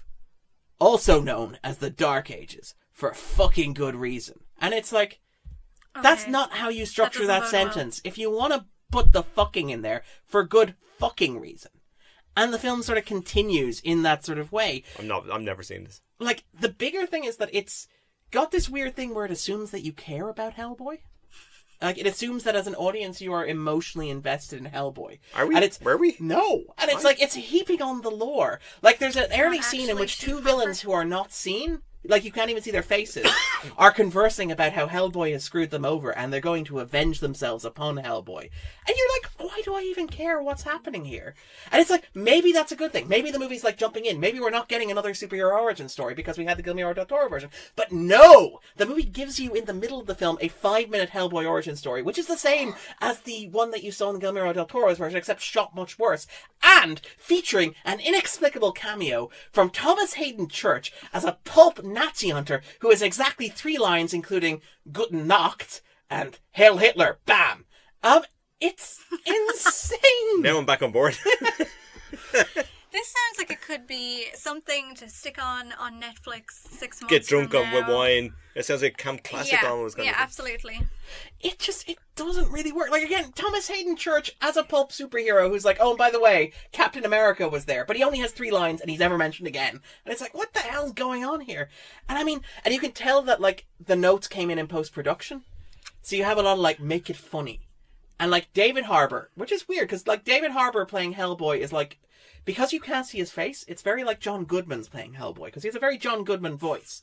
But He does, actually. Yeah, I get you. you So if get- you're not getting the actor, what do you get? yeah, well, that's the thing. It's that you can tell that Harbour seems to have been dragged back to the ADR booth with, like, at the point of a gun and told to deliver one. Give me a funny line. That's it, exactly. So there are lots of shots of the Son of a bitch, Harbour. Say it. Say the line. Like, there's a lot of shots of him, like, holding pictures, and the camera sort of pans over it, and it's meant to be an emotional moment, because it's like, well, look, this is Hellboy and his father.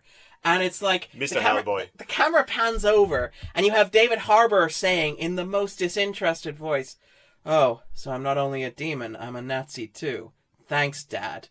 Or, like, a moment later where he smashes his phone, which is the joke, But because somebody in ADR was like, punch it up and make it funnier, he smashes the phone and then he says, "Oh, crap." As if somebody's like, he's only just heard the words "oh, crap" for the first time when he's recording voiceover. It's Maybe terrible. it was his reaction to whatever line he was actually asked to say. Or when he was reading the script. Yeah. It- That's just really unfortunate. I quite like David Harbour. And I mean, It's a real Me too. shame. and because the plot is so exposition based, like there's a moment where like one of the characters is like shot in the neck by an evil demon and is going to die, I right? hate that. And one of the witches who's hanging around is like, "Hey, you know what you should do? I can't cure her, but there is one person who can. Merlin." Hang on, what? Quicker than I've said the sentence, "there is one person who can cure her," Merlin. The cast have disappeared into another scene where Brian Gleason, doing his best impression of his dad, plays a resurrected Merlin who shows up to heal the wounds, Would you deliver stop? exposition, and then fade to dust in shorter than it's taken me to describe this. Brian, It's- why? It's I'm leaving the studio Do you and going to think see it's this right now. Do you think it's an asset or a disadvantage to Brian that he looks so much like his dad? See, Donald didn't have this problem. well, no, No, he he's didn't. buried under because he's wearing the full Merlin beard, but he's going full Irish. Yeah. Oh, for God's I- sake, no. It was like, did they get Brendan Gleeson to dub Was this really the best you could do outside of Horsey? Come on. This is remarkable. And it's not That's even like grim. good. It's just terrible. And again, it's got all this stuff going on there with the teenage stuff and Hellboy having tantrums and all the stereotypical like, oh, what if monsters and humans could I'm a coexist? teenager, stuff. man. I've got I'm problems. so angsty, and it's a disaster, which is a shame because it's Neil Marshall, and while Marshall doesn't always make good films, he generally makes interesting films. They tend to be graphic, they tend to be aggressive. This feels like it's been neutered and cut to within an inch of its life, and it's really, really disappointing and Right. heartbreaking for that. What was the point? That is the question indeed. At number 6 is Little, which we talked about earlier, and is I quite enjoyed, actually. It's not necessarily a good film. It's certainly not a great film, but it's enjoyable, hits all of its beats, and features a number of great performances. It's also got a great sense of, well, it hasn't got a great sense of humor, but it's got a sense of charm that carries it through some of the, not particularly funny sequences as well. So, I mean, you could certainly do a lot worse if you're going to go see a And you film. can see Hellboy. So yeah, Right, you indeed. certainly can do a lot worse. At number 5, having earned €292,000 at the Irish box office to date, it's Pet Sematary, which Pet myself Sematary. and Grace have seen. I almost forgot that this was still out.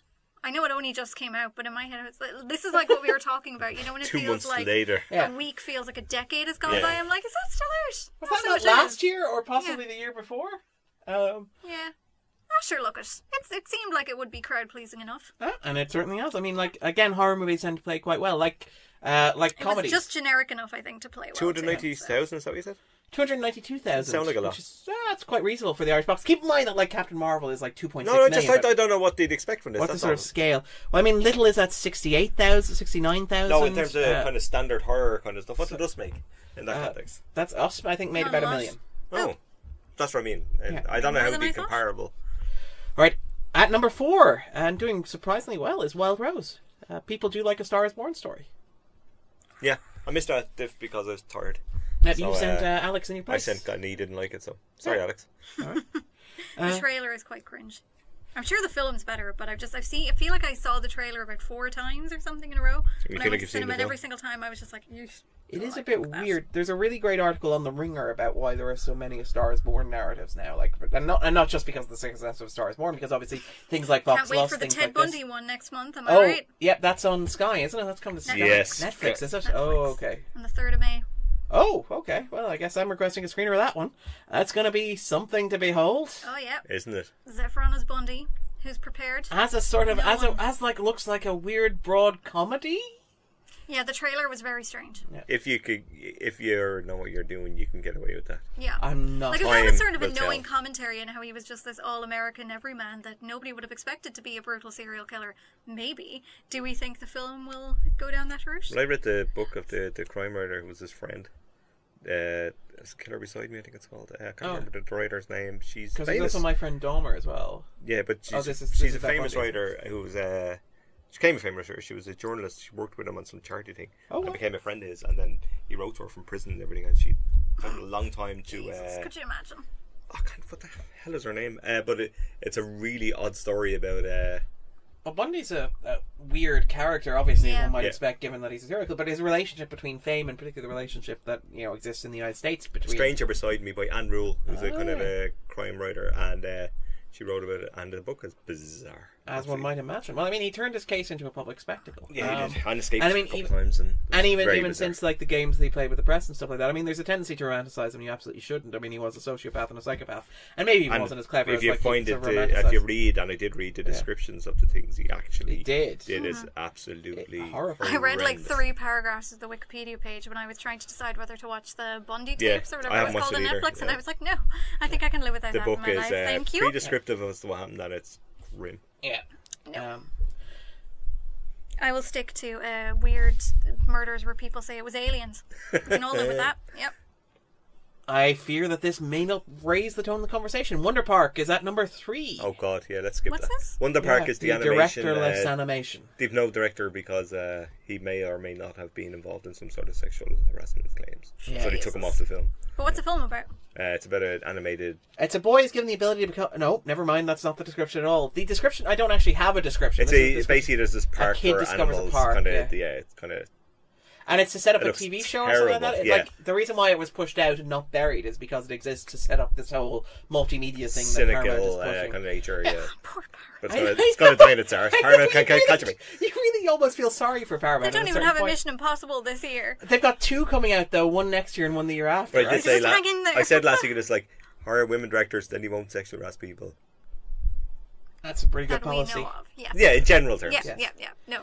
Definitely Paramount much statistically studios much are less struggling likely. should probably do that. Maybe as a safety thing. Just, you know. Well, I mean, just in general. Like, Yeah, to be yeah, fair, well, like, yes, I mean, indeed. You know. At number 2, Shazam, Shazam. which I saw again last night. I have Shazam. I was going to do it. You have Shahazant? I hasn't. Shaz happened. I have Shazam. Wow, this is I so Shazammed shizzle, yeah, myself. yeah. All over the place. Unfortunately, Shazam is not a superhero whose power is to Shazam. identify whatever music's playing in the room he's standing. But yeah, so I saw Shazam again last night, and I stand by my initial assessment. The first 2 acts are really, really good. The final act is very superhero, overdrawn, CGI, sort of overcomplicated, driven by lore stuff that kind of detracts from a lot of the charm of the other stuff. But it's generally quite good. It's very charming. It's very disarming. It's got this sort of like early pre-Marvel almost sort of like superhero thing where it's like nobody knows who like Mark Strong's Thaddeus Savannah is. So let's just But I don't. so let's just have a bit of fun with that. And it kind of works well enough. Is there a And- clue in the name? No. Alright. I actually don't know. Genuinely, I have no Oh idea. no! He's Sorry. he's a Captain Marvel villain, but nobody's heard of him. Okay, He doesn't okay. like I so- thought it was some sort of. So you can completely reinvent him. Again, this is the thing where it's like you have the stuff in modern comic book movies where there's this emphasis on like textual fidelity and stuff like that, or copying. Like again, you have things like say the Daredevil TV show, which copied like panel from like the Frank Miller work, and stuff like that is like overly slavish in certain extents. It can work sometimes, in other cases it can't because adaptation is an adaptation. But Shazam kind of works because it takes this very broad view of what the character is and kind of has a bit of fun with it. And again, it's big but with a superhero, and it's helped by a set of sort of winning performances, which I really, really enjoyed. Fair enough. And finally, at number 1, it's Dumbo, which I Yes. saw And as part of a double bill with Hellboy. God, what a day you had. And this was the better film by far, Okay. unsurprisingly. Doesn't seem like there was much to challenge it though. No. Dumbo is... I liked it. It's okay. Which is, again, ringing endorsement from Darren here. It suffers from a number of problems. Most obviously, it's far too long. The opening 40 minutes could probably be cut and trimmed. They're the 40 minutes that get to the point where the elephant flies, because once the elephant starts flying, you can actually tell the story the film wants to tell. Yeah. It also suffers a bit from the problem of a lot of these sort of Disney films where it's more invested in the children than the audience will. Like, if you're buying a ticket to Dumbo, you want to see an adorable elephant, right? Why do you I wanna see care Danny about DeVito. precocious kids? That's also a point. But hey, like, Yeah, I take the point. accepting these issues and the fact that again it is sort of like it's a late stage Burton film, Yeah. and it's gotten all the dynamism that made his earlier stuff particularly good. 3 things in its defense very quickly. First of all, Batman Returns reunion. I mean, Yeah. come on. Danny DeVito, head of a circus. Michael Keaton is an eccentric billionaire who wants to destroy that circus. But does he use them or waste them though? Like, Yeah, is well, I it mean- worth the admission in that regard? No, it's not necessarily. I mean, again, I think that Keaton does some interesting stuff, particularly playing Walt Disney, which we'll get to the second point there. Keaton is very much, again, you can imagine that when this was written, Burton was like, hey, I wonder if Johnny's free. And then he was like, no. He is never free. Never ever free again. But yeah, so basically Keaton steps in to play this sort of Disney character, and he does it in a way that's interesting because it's different from the way that Depp would do it. Yeah. So it's not a rehash of Willy Wonka or anything like that. So it gets it gets kind of interesting in that respect. And you have Elfman again. And again, like, I don't blame Elfman for this, but a lot of Elfman's scores recently are very bland and generic. Okay. And he's talked a bit to the Hollywood Reporter about like how a lot of that is down to the fact the direction he's given with temp tracks, where he's told to make his music sound like this other music. And while that sounds a bit grim, isn't it? It is very grim. Jesus.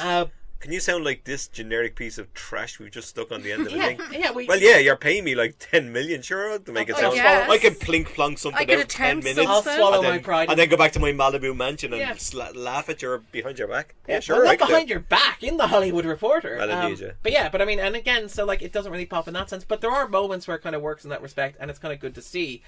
Also, second point, this is a movie where Eva Green rides an elephant that Colin Farrell repeatedly calls Big D. I'm just going to leave that out there and let you process that. Can we move on immediately? Good lord. Yeah, I know, right? Number 3, there's some interesting stuff sort of happening there in terms of the film's relationship with Disney. Again, I don't know how intentional this is, and it's certainly not as overt as it should be, but it's very much like it arrived at a time where Disney has bought Fox, where Disney's already earned the money back from Star Wars, where Disney is like populating the landscape. It's a behemoth that stole everything. Yes, that's it exactly. And so you have this idea of like this traveling circus that is bought by the Emperor of Enchantment, the Columbus of Coney Island, who wants to own everything and wants to bring it monolith. Yes, who wants to bring it all together under his roof. And it's very clearly Dreamland is very clearly Disneyland, to the point where it even has things like the World of Tomorrow. Remember that those sort of Disneyland exhibits, and this idea of the very standardized, safe. But Disney could probably get away with it because they own everything. Well, that's exactly. They can even allow potshots themselves. So who cares? They won. Like Disney own everything, even criticism of Disney. Yeah, it doesn't matter. You can slag it off if you want to be another film out next week. You're gonna pay for it. That's exactly. And I mean, even when you're doing this, like people are talking about how this is a bust and a failure. It's not. It's made $300 million worldwide. People aren't talking about it. It's one stupid Guardian article that they always write. That's fair. Sorry, but again, it's made $300 million worldwide. Okay, it's made $300 million worldwide. But again, there's this sense of, if it doesn't make $1 billion in the first week, it's a failure. Yeah, that's it exactly. But I mean, and again, it's kind of interesting to see that sort of owned by a Disney film, and you wonder again how it's very gentle. It's not particularly like biting or wry or aggressive. Like it's certainly not, none of the stuff that's actually a problem with Walt Disney as a person is explored in there. But you do have this idea of ownership that comes in, and this idea of like consuming everything, and it's kind of fascinating.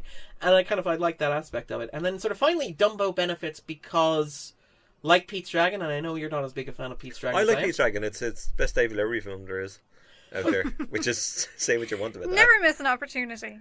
But think about Pete's Dragon and why Pete's Dragon is probably the best live action adaptation of a Disney film is because it's one of the ones where there's actually freedom to do something with it. Well, yeah. Sorry, can I just say, and I didn't want to, but is Pete's Dragon one of the Disney films in that way, in the way these are? Because my sense is that was almost incidental. Yeah.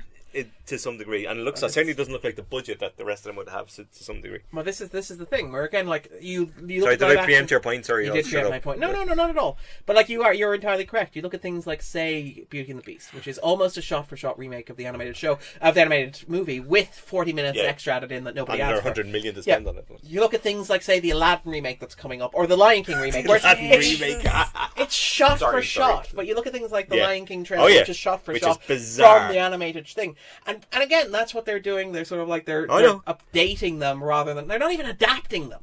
They're not even updating them though. They're just taking some CGI and slapping it in. Digitizing them for kids. Yes, that's it exactly. And it's just this is for the crowd who like to swipe instead of turning a page. But that's the thing is that like Dumbo at least has the luxury of like being a story that again. Benefits is a strong word, but isn't reduced by this because Dumbo, by its nature, first of all, the 1940s film is only 60 minutes long. And problematic. And I was going to get to that. Yeah. Jim Crow does not recur. In this but I wouldn't have thought so. Which is good, and you can there is something very cynical in that. You can tell that Disney is like protecting its investment and purging its history. Purging its history in that sense. Yeah. And again, like the animated, but they're entitled to do it to some degree. Yeah, I mean it's not like they're deleting every copy of Dumbo. It exists. But they can say, well, we probably made a mistake here. Yeah. You can probably say, you know what, we done goofed. It was literally 1940. Yeah. Maybe we get a break on that one. And again, like there are moments in this that work. work. Again, the precocious kids aren't as interesting as the film thinks it is, and Burton, to be fair, Kids are rarely, if ever, interesting. isn't as interested in them as anybody else is. But there are some wonderful shots with the Dumbo itself, which is very uncanny. The CGI is, for a Disney film, surprisingly like uncanny and rough in places. But because it's a Burton film, it feels almost stylized. And it's weird, it's not when the camera is looking at Dumbo that the film really works. It's the moment when the camera is looking at Dumbo, looking at something else, where the film almost becomes like magical. Okay. Where you have these moments where, like, the pink elephants moment from the original Dumbo, to pick an example, gets an homage. But that homage is the camera facing Dumbo with the corner of the elephant's mouth and its eye reflecting the image back at it. And a little curling of a grin, which is, like, the most affecting moment in the entire film. Now, you can treat that as a condemnation of the film, and to a certain extent it probably is. But, I mean, I didn't dislike this, and in fact I liked it a great deal more than I expected to. Alright, so let's move on to the new releases. Yay! An interesting week, I think, because myself and Jay have seen roughly the same amount of them. For the love of... When is this ever going to happen again, Darren? So, we should probably get this out of the way right now. I don't know what you mean, Darren. Dragged Across Concrete. The surprise film at this year's Dublin International Film Festival. Was it? Went down a storm, as we all know.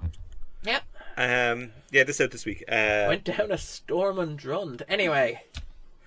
This is pretty terrible. This is like I talked about this a little bit when we were kind of doing a festival roundup when after Diff.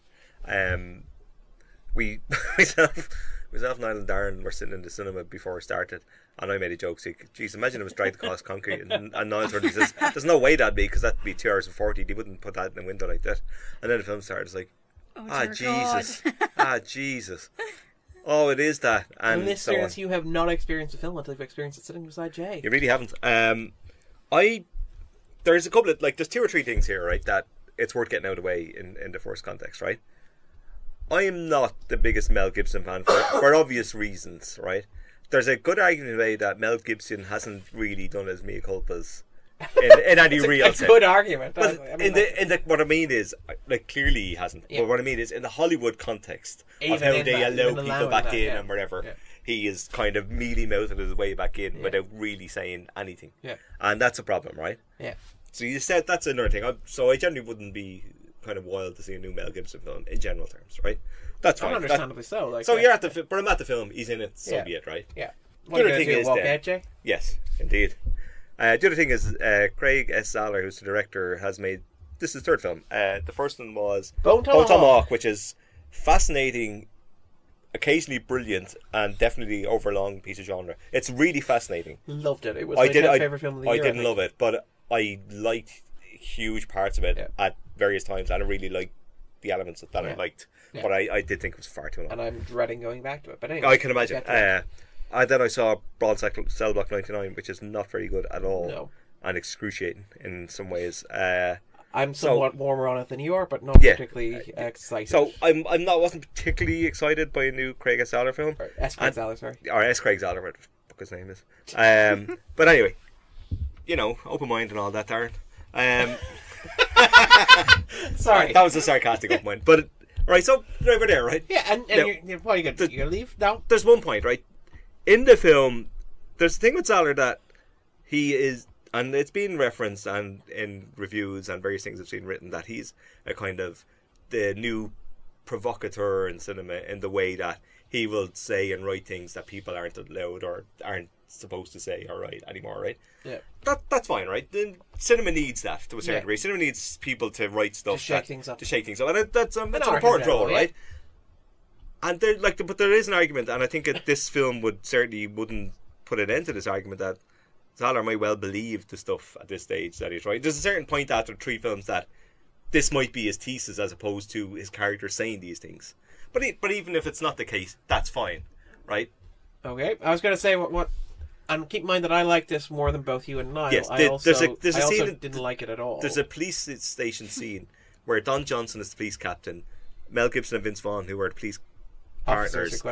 Mel Gibson was the partner of Don Johnson. Don Johnson learned to play by the rules and got promoted. Mel Gibson was basically Mel Almost as Gibson. if it's a metaphor Yeah, for something. right. And they have this whole conversation about how social media has changed things. Now you can't see anything these days, and Without so on. being recorded and having it broadcast, Yeah. while the camera focuses on Mel Gibson's face. Yeah, all of this. I right? wonder what the film could possibly be saying. Provocative and all that, right? And you can argue as to whether Zahler saying this is what he means or this is the character saying what he means, whatever. None of that. The character doesn't know he's talking to Mel Gibson, but anyway. Yeah, indeed. All of that is an of it. Various different arguments people have about this film, and all are valid within the context of how the film operates and exists in, right? Fine. Even if you can accept all that, fine. What is the film doing? And this is where the problem is really begin for me. This is never ending, extraordinarily dull, for a story that's set up as a kind of quasi heat, for want of a better word, where this Mel Gibson and what's his face, Vin Vaughn, are playing two cops who get into trouble for doing something at the start of the film, at a kind of a stakeout / arrest that goes awry. Yeah. And then there's a guy that gets out of prison, played by, and I'll have to look him up, who gets out of prison, and he has a younger brother in a wheelchair and a mother who's struggling, so he decides, through a friend of his, to get involved in a police corps. Yeah. It's Tory Kittles is the name of the guy. Yes. And so Michael J. White is his friend. And they decide to get involved with these kind of European, I think, criminals to do this kind of robbery. That's the setup. So it's this quasi-heat, bad guys trying to go from criminals to good, and then cops who are cops maybe going towards criminal behaviour. So it has this kind of opposite thing. Again, structurally, I have no real issue with that. It makes absolute sense in a lot of ways. It's been done before. It's a standard format for this. But there's extraordinarily overwritten dialogue that never stops. There's mediocre acting, dull, long, never-ending scenes, flatly directed, playing in a kind of heightened dialogue like a James Ellroy kind of thing, without really putting the work in to make it sound good or interesting, and goes on for days without anything of interest happening. I was nearly in tears by the end of it. It's like, you can have all the reactionary politics, blah blah blah blah. You want your Mel Gibsons, right? How can you make a film so dull? It's staggering to me how a film is this dull. Over 2 hours and 40 minutes. What's that Tarkovsky quote about how you approach boredom, then you reach boredom, then you move past boredom into something that's like a pure sort of interested. I think that's what the film was going for. Yeah, it didn't. There are lots of shots of roads. It drowns very quickly in boredom, and I hate it. I absolutely hate it. I really did not care for this at all. What's interesting, though, is that, like, and it's interesting that you talk about your reactionary politics and your position, your provocateur and stuff like that. I don't mind being provocative, and I don't mind being controversial, but the issue for me with Dragged Across Concrete is that it never feels like it's doing any of this for any greater end other than just being provocative. Yeah. Which is the thing. Like, it feels like it doesn't have anything that it's actually saying about, like, that sequence with Don Johnson and Mel Gibson. What is it actually saying about Mel Gibson? Is it that, hey, he exonerate him, he's paid his dues? What are you getting at that's here? exactly it. And I mean, there's a scene early on where a woman is stripped down, thrown in a shower, and naked, and held under an air conditioner, as if Zahler's like forcing you as the audience to say, hey, look at how gratuitous this violence I'm committing against a woman is. There's another sequence later on with Jennifer Carpenter, which is like, again, I like Jennifer Carpenter, I have to say, as an actress. I understand narratively what he's doing there, but it's something that exists primarily so he as a director go, look at you, audience, look at what I'm doing. Look, I can kill anyone anytime, I can do anything. Okay, well, I wasn't going to say it, but yes, that's very much how it exists. But I mean, it's a scene that could be excised to make the film shorter, if tightened, or like that sort of. The whole point of it is that Zahler's like treating himself as, and again, this is indulgence, and I generally don't mind indulgence. It's like, if you've got the skills to back it up, I'm absolutely fine with that. Yeah, this on the other hand feels like it's like, I'm going to take forever to say something that I'm not even sure what exactly I'm articulating. I've got 2 hours and 40 minutes here, and I'm going to show you how filmmakers used to be in the old days. But without understanding, I'm John Ford, I'm Samuel Fuller, I don't know what's going on. Yeah. But I mean, like, if you ever see The Wild Bunch, The Wild Bunch is a fascinating film because it's my favourite Western of all time, right? Yeah. But it has this kind of end of an era kind of feel, and it has William Holden playing against type as this kind of absolute maniac. But the whole violence is against, there's various different things. There's Vietnam in it, there's that kind of reactionary, listen, we can just end all this kind of stuff. In America at the time, it was saying something about the state of the country and how people reacted, and end of eras, and how you keep pushing west and you keep until you hit the end. And it's brutal, and it's brilliant, and it's nasty, and it's horrible. Yeah, but it's actually saying something. But it's saying, like, there's a reason for it to exist beyond. It's not doing violence for violence sake. And I mean, like, I don't even mind violence for violence sake. Neither do I. 2 hours and 40 minutes of violence for violence sake. I don't need a lesson with it. Like, if you're going to be violent, do a Tarantino homage or whatever, and, you know, act a maggot for 2 hours. Or, you know what I mean? Yeah. It's, like, you're either good or serious or doing something real, or you're not. And that's it. And again, like you point to Elroy, for me the point here is Tarantino, who makes movies of a similar length but never drag like this does. I actually agree with that, and I've had many issues with certain Tarantino films. Tarantino, I know. I'd like Glorious Bastards aside, which I adore, but I agree. But like whatever about Tarantino, he's generally aware of what he's doing and why he's doing it. You could disagree or think it's too long or too like he's making his films unapologetically, but he knows why he's doing it, and he articulates why he's doing it quite clearly. This, on the other hand, is doing something because it can, and because it knows it wants to get a reaction, which is it's a child's tantrum, it's a child's tantrum for the last 2 hours and 40 minutes. It's very like it's. And what I find fascinating about, say, Inglourious Basterds, like, for just as an example, is like Tarantino fanboys to the point that cinema kills Hitler, which is really fascinating. Yeah. In many ways, there's many ways to read it. Yeah. And like, you can laugh at it and find it juvenile, and that's all fine. I find it juvenile, find it insulting, find it crass, find it vulgar. But they're extraordinarily funny and cathartic in a weird sort of way. Like, but it's a statement, and it's saying something, and it's doing something. Yeah. And this isn't. No, at all. And I mean, that's the thing about it. For hours and days. I think I'm still there in the cinema. There's part of me still there, never left that cinema, watching it. Yeah, that's my issue with it. Is that I hated the darn. I fucking hated it. I found interesting bits in it, but it was just... You're a better man than I am. At a certain point, it just became... And I really don't want to watch a Mel Gibson film ever again, and again, if I can help it. Like, this is the point where, like, we've reached a point where I'm describing a film in terms that are probably more yourself and Grace would use, where it disappeared up its own hole. Yeah. And I was like, hey... that does sound like a Grace term. With crudeness.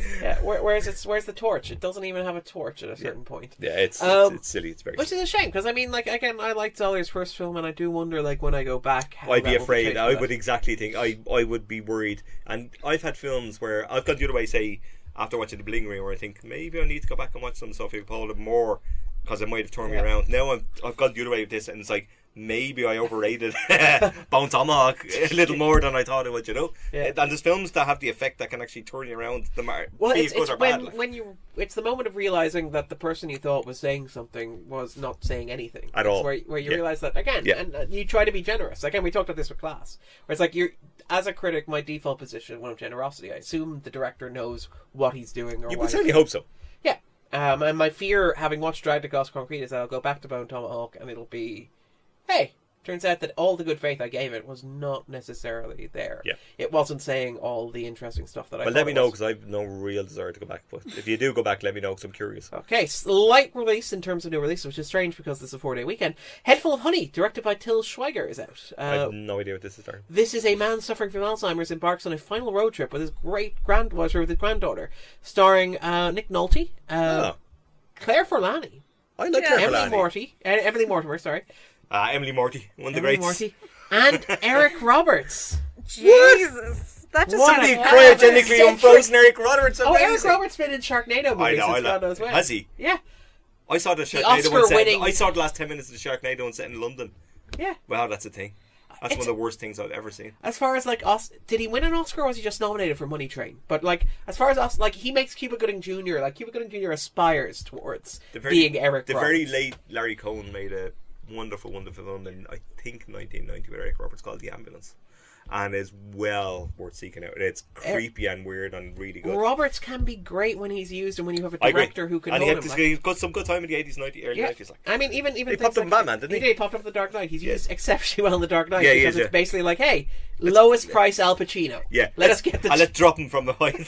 Yeah, true. Yeah, it's very true. And then Laura, which I also saw at Vim Diff. This is turning out to be quite the Vim Diff week, it turns out. And you saw, this is the Paolo Sorrentino film about Silvio. Silvio Berlusconi. I saw this with Alex, and Jesus. I like this, with the caveat that I also liked Vice. So hey, who knows how Darren's opinion of I'm afraid, but I did like Il Divo from Sorrentino, which is the same actor, Paolo Sorrentino, who plays Silvio in this. I It's a lot haven't of Italian names. I haven't seen El Divo. El Divo's very good, but I'd heartily recommend it. I would warn you that Alex cautioned that this is not that by any stretch of the imagination. I It's wouldn't a have lot less thought so. specific and very broad. Yeah, that's what I heard. That's what I like about it. It's this very much this allegory about like identity, power, and sort of like personhood, and trying to find purpose, and this idea of corruption as it flows, the rotting head of the fish, and this allegory for just this sort of like impotence. It's very much it's a midlife crisis movie to a certain extent, which makes a great deal of sense when you're dealing with somebody like Silvio Berlusconi, where he's presented as this permanent midlife crisis. That's it exactly. Whose midlife crisis encompasses an entire sort of country. Yes. There's a nice recurring joke throughout the film about him promising to set off the volcano on his gigantic mansion that just never arrives, which is just phenomenal, and it's really good. I like this a lot. It's very much, it's a film, it was edited down from 2 films. Yeah, it was released as 2 films in Italy, I think. In Italy as well, and it was sort of cut down. You can kind of see that, and it feels like the first half maybe gets a bit of a short shrift. I suspect you might see the 2 parts rocking up somewhere, maybe Netflix or somewhere like that. Yeah. You'll end up seeing the full thing, like the Shea film did back in the day. Like, Which or would be the very Carlos. well. Remember The 2 Carlos Shea did films that? were released separately. I think, Yeah, weren't sorry, it was the Carlos one. Remember? that was edited together, yes. And then it was the 3 parts. I think it was released then later on. I mean, somebody was telling me that they did something similar with was it Red Riding in the States? Yes, had they one made Red it. They Riding did that with movie, some TV in the UK to which the is States for insane. cinema. Can Yeah, you yeah. imagine a single Red Riding movie? God, how long was it? Like, because that's a tough watch. That's a tough watch, but also editing down those 6 hours into 2 seems like quite a demand. They do it with The Trip as well, and in the US. Oh, they they're released in them in cinemas. cinemas. Yeah, they cut them down from. Well, they're probably about 3 hours to 2, right? So yeah, it's probably actually even less that way. But they don't really do that, so yeah, probably would be 3 hours too. All right, and then finally, and I suspect this is the Scannain release of the week, Greta, baby. Yes, Another film we saw at VimDiff, myself and Jay. This should have been the surprise film, in my Certainly. opinion. In my opinion, now keep in mind I didn't see Paul Dwan's What Time Is Death. For me, I'm glad that wasn't a surprise one because I think you need to drum up a bit for that. But for it me, was a better this was film, the Irish film of the festival, and I think it was What Time Is awarded Death by is the very critics much the as best. well. Yeah. It's Oh no, that's I the can see that. Yeah. entirely. But yeah, no, this is great fun. Greta is this, and if you haven't seen a trailer, please Don't avoid watch the trailer. trailers if you can, because the trailer gives the whole game away, and it's really, really annoying. This is the story of a young girl played by Chloe Grace Moretz, who on the subway in New York finds a doubled purse. as doubling as New York. It's really bizarre. And the cinema you can scene see is filmed in Lighthouse, which in is Lighthouse really 1. nice. Yeah, amazing. they go to the cinema in Lighthouse 1. In fact, they use it in the Screen Ireland ad. You can see And like, use Lighthouse. Urbanity as well in Smithfield. They Yes, have that there's was a scene Jay's which is moment of fame. It's Urbanity! I mean, there's a moment outside. What's the name of that house? It's Dawson Street. It's the Mansion House, where it's supposed to be a New York restaurant. They use the amazing. Mansion House The as like Mansion the sort House of, across the road, yeah. But Greta is the story. She finds a bag on the subway and brings it back to the house. There's a little card, I think. As it's Greta, who's living in this lovely little house in the town, and she invites her in. A few things happen in the house that may or may not have things go further down the line, and it turns into this kind of psychological thriller. Yeah, in a kind of throwback 90s way. In Women a, on in the verge. and a very campy, knowing, absolutely, self-aware, really, really good fun. I said it at the time, and I still stand by it, although I still suspect I wouldn't mind seeing it again. I'm not sure how much of a repeat viewing fun it'll get beyond its original watch. But once I was watching it, I had a blast watching it. Oh no, this is... And I'd hardly recommend going to see it in cinema, because it has some great little moments that are terrific. And Hubbart's having the time of her life. Oh, she is fantastic. This is Hubbard sort of fashioning this sort of like screen persona. She's living inside. She's bouncing around the place like she's having she's a piano teacher. Yeah. She's vaguely sinister, sort of ominous. Yeah. It's got this again. You can tell it's Hubbard's like, hey, I've been embraced by like the Western sort of film canon. These films that you remember things like that came out back in the day, even like things like Silence of the Lambs, The Hands or Are Off the Cradle, Hand Are Off the example. Copycat. Copycat's perfect. This whole subgenre of and again, I was talking to Stacey's been on the podcast. She was talking about how she did a binge watch of all these like 90s sort of like erotic psychological thrillers, Malice, and stuff like all that, these sort of like women on the verge of a breakdown sort of stuff. And this is great. I saw all of them in the cinema account, by the way. That was great fun watching them. And again, Jordan, who maybe doesn't get enough credit as a director, I'm a huge fan of Jordan. Me too. I think he's a very good filmmaker. And like a large part of what he does is sort of like, again, you're talking about The Company of Wolves, for example. This interest he has in fairy tales. This is very much like an urban fairy tale, but by way of 90s genre. But he like, if anybody remembers, I can't remember the name of the goddamn film he made with Robert Downey Jr. and Annette Bening, the thriller. In Dreams. Yes, thank you, Grace. It is a good film, and that's a touchstone for this in the context of how he mixes literal dreams and ideas and fairy tales and weirdness and what's real and what's not. And he's been doing this his whole career, on and off. I mean, The Interview with the Vampire is very schlocky in that way, very knowing in that way, and it's fantastic fun. Yeah. John, even things like the way The Crying Game blends genre. Yeah, like yeah. It begins as a paramilitary thriller and then takes a very sharp left turn. It's like he's a fascinating filmmaker.